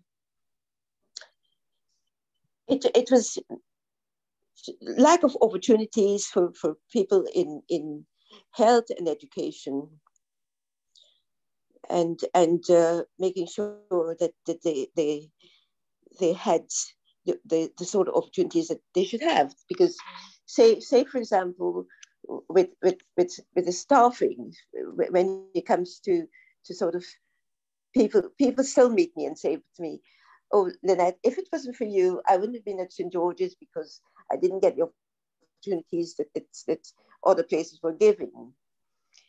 People that don't get the sort of right nursery places. At St. George's, when I became the general manager, I made sure that we had a nursery for our staff.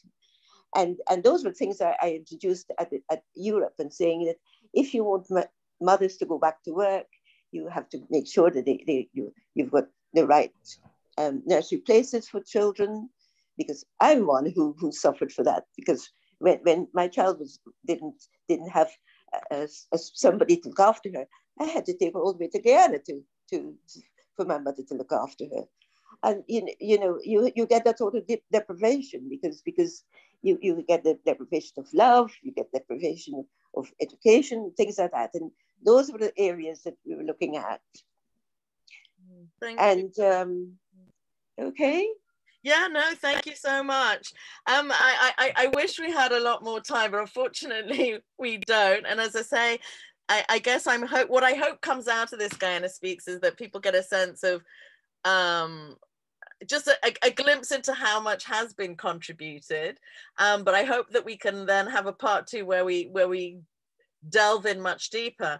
But I love this slide here, where obviously you received the Golden Arrow Award, and I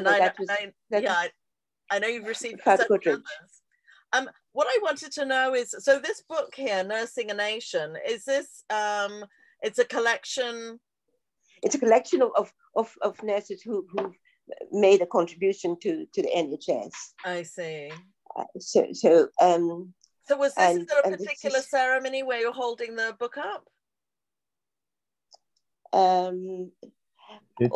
received an award from I belong to a group called the Sir Optimists, and they gave me an award, a humanitarian award, because I had set up a breakfast club in Guyana. And out of that, it was in Bedford-Wacting. Okay. And at the school there, where we set up a library, the breakfast club, and people donated computers to me, so I was able to link up that school in Guyana to a school in Croydon, and that idea is still going.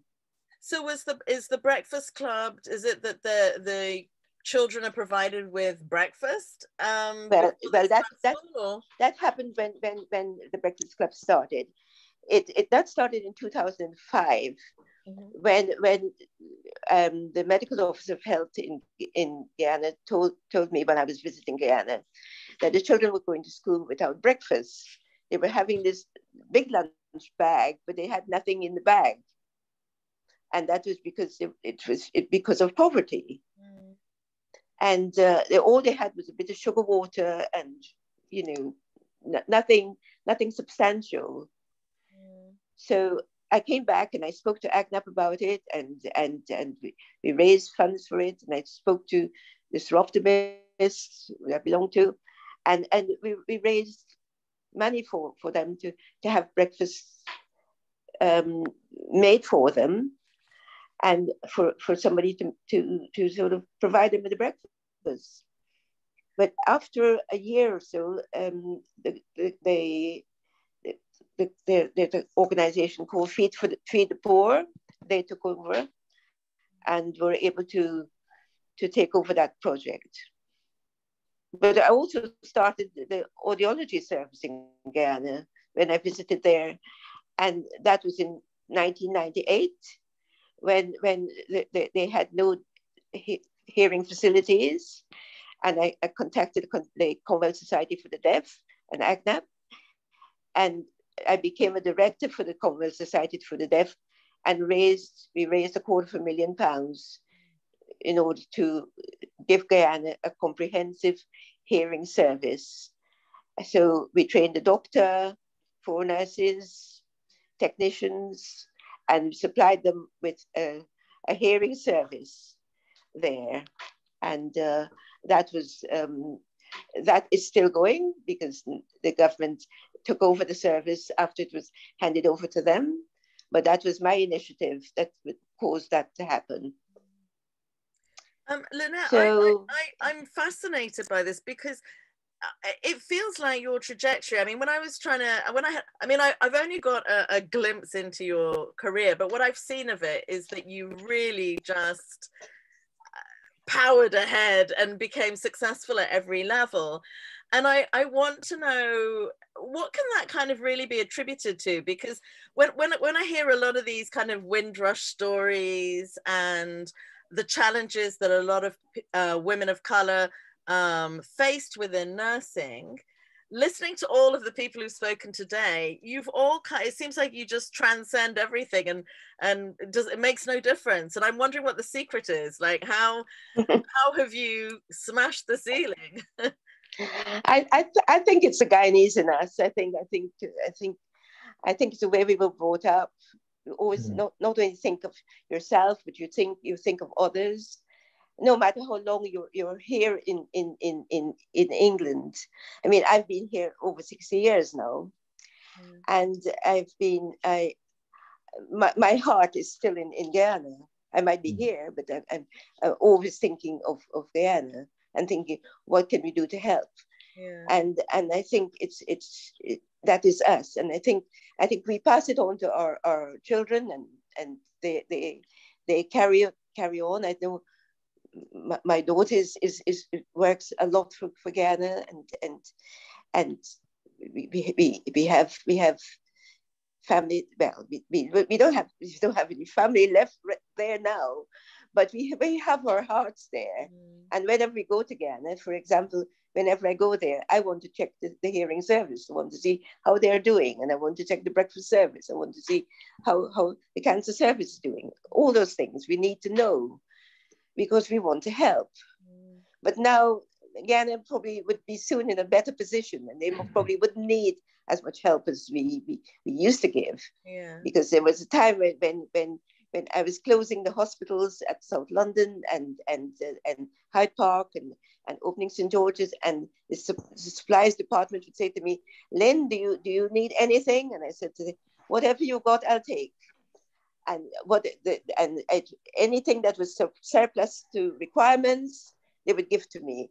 I had incubators, I had the lot, everything, anything that they wanted. And so Guyana benefited from that experience that I had, and would always do so. can I just ask you on, as a final question of what are you most proud? Oh, I'm proud of being a Guyanese. I'm proud of, you see, most of the people who've been on the show today. I've known most of them, and I'm proud of the people we are, because we are not a selfish people. We look after and care for our people. I am happy that I was in a position when I went to Ghana to actually see what's happening, set up the audiology service. I'm happy about the Breakfast Club, and I'm still happy about supporting. I support Lilette, because Lilette is now part of Inner Wheel, which I joined her in, and she's now being a very active member there. And as a group, we support her. And so all in all, I'm just happy to be a Guyanese, and happy to make sure that I make my contribution, and part of being part of the diaspora there. So whatever they need, I've seen the High Commissioner said, and Gail Sharon said, whatever you need, if ever I can do it, provided I have breath in my body, I'm there for Guyana. Wonderful. I don't know if in fact, I might just share it again very quickly, because I don't know if the audience noticed, this was you with Gail to share very recently. Yes, at the Guyana High Commission. Yes. That is what we were talking about. We were talking about the hearing service. If there's any more training that is needed, whatever is required, then I will, because I do a lot of work with the Commonwealth as well. And I've done getting scholarships for children who need help with regard their education. They might not be able to afford their uniforms, their books, and they're into I support them through the Commonwealth Countries League, who supplies scholarships for children. And it's not only Guyana. If ever I go anywhere, because I was invited to Jamaica, where I got 10 children scholarships there, and they invited me to their graduation, so they could see what they've done with the money that was spent for them.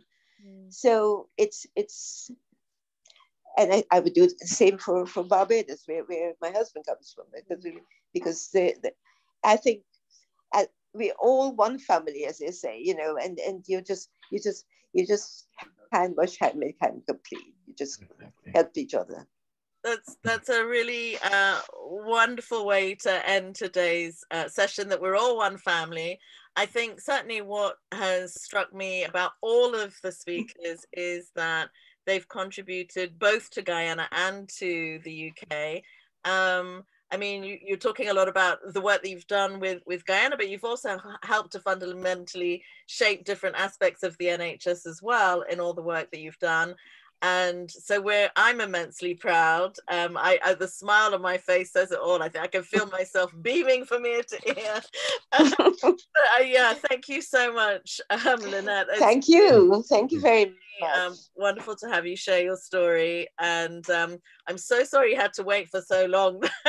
That's all right. I know it was interesting listening to others. Yeah, I know I was trying to squash into a lot of people into the program, but I think it gives everyone a strong sense of just how much has been contributed. So thank you to you, and thank you to everybody else who's contributed to this program. It's been really fascinating, I think. And could I just come back before you close? Please do. Yeah. Please do, Peter. Just two quick things.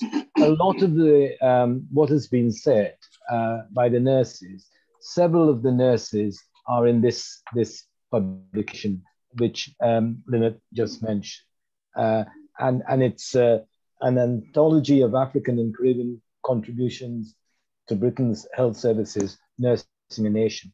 It's a very heavy book, but if you can encourage your libraries to order it, it would be good to have our colleagues in Britain to see what the nurses have done in Britain. It really is a tremendous work done by the Nubian Jack Foundation. And, you know, we should be proud of that. Just one quick thing. You mentioned about Guy Health UK and what we have done in the past. But just for the audience information, we continue to do that. And I'd like to pay public tribute to people who are involved with me in helping Guyana, and just quickly mention their names. Betty Y, Charlene Rodder, Dr. Lolo Oni, Dr. Helen Ann Mitchell, Dr. Surinja Dea, Dr. Devindra Sharma, Dr. Deepa Bose, they're Miss, but they're surgeons, Dr. Samantha Truss, and Lok Ramnarayan. They are part of the Guy Health UK and Associates, who are working on 7 different projects in Guyana. One of our colleagues mentioned Dr. Lal. Dr. Lal is involved with us in the reduction of substance misuse. So there are various projects in train. We are mindful that Guyana has entered into arrangements with companies in organizations in the US and in Canada. But as far as the UK is concerned, the audience would have seen the considerable amount of expertise, which together we are providing in different areas. Thanks. Thank you so much for that, Peter. And you're reminding me just to say as well that, I mean, Guyanese have contributed in so many different ways to the NHS here, but also to Guyana. And you remind me that to mention Deepa Bose and also Samantha Truss as being the 2 top orthopedic surgeons. And I think I'm right in saying that Samantha Truss is the first female orthopedic surgeon in Europe, as well as the first Black orthopedic surgeon in Europe. Is that right? I know that she's the first Black orthopedic surgeon in the UK. Okay. I'm not sure of the rest of Europe, but yeah, she's an excellent person who has actually recently done hands-on surgery teaching in Guyana. Deepa and Samantha have helped to develop a master's program in orthopedic surgery, which is very excellent. So Guyanese are holding their weight in the UK as much as Guyanese are other parts of the world. Yeah, no, that's fantastic. Thank you so much. I don't know if anybody has any questions that they want to ask the speakers. We could maybe do 5 minutes, but you know, the program's kind of gone on a lot longer, so I know you've all been on for a long time. Does anybody have any questions? Let me just see whether there's anything in the chat. I mean, there's a lot of thank yous in the chat, basically. Thank you, Auntie Lynette, for being a trailblazer. Lots of beautiful words. Thank you to the speakers. Yeah, basically, well done, and thank you for all the remarkable stories. So yeah, I think I'm going to leave it there. But I would love to do a part 2 where maybe there were just 3 people, so we could go into the stories a bit more deeply. But I think it's been a really great way of just getting a sense of how much all of you have contributed. And I'm just amazed by the, you know, you've got your own full-time job, your normal job, but all the voluntary and extracurricular work that goes on outside of it is something to be really tremendously proud of. So thank you all for sharing your stories. And just to say, wish you all a happy rest of the weekend. And I hope you'll join us again on the last Sunday of next month, 27th of November, for a celebration of Stanley Greaves. But for now, thank you so much to everyone who's been involved in the medical sector. And thank you and Rod for putting this on. Excellent. Everyone, let's put the cheers for Thank you very much. Thank you.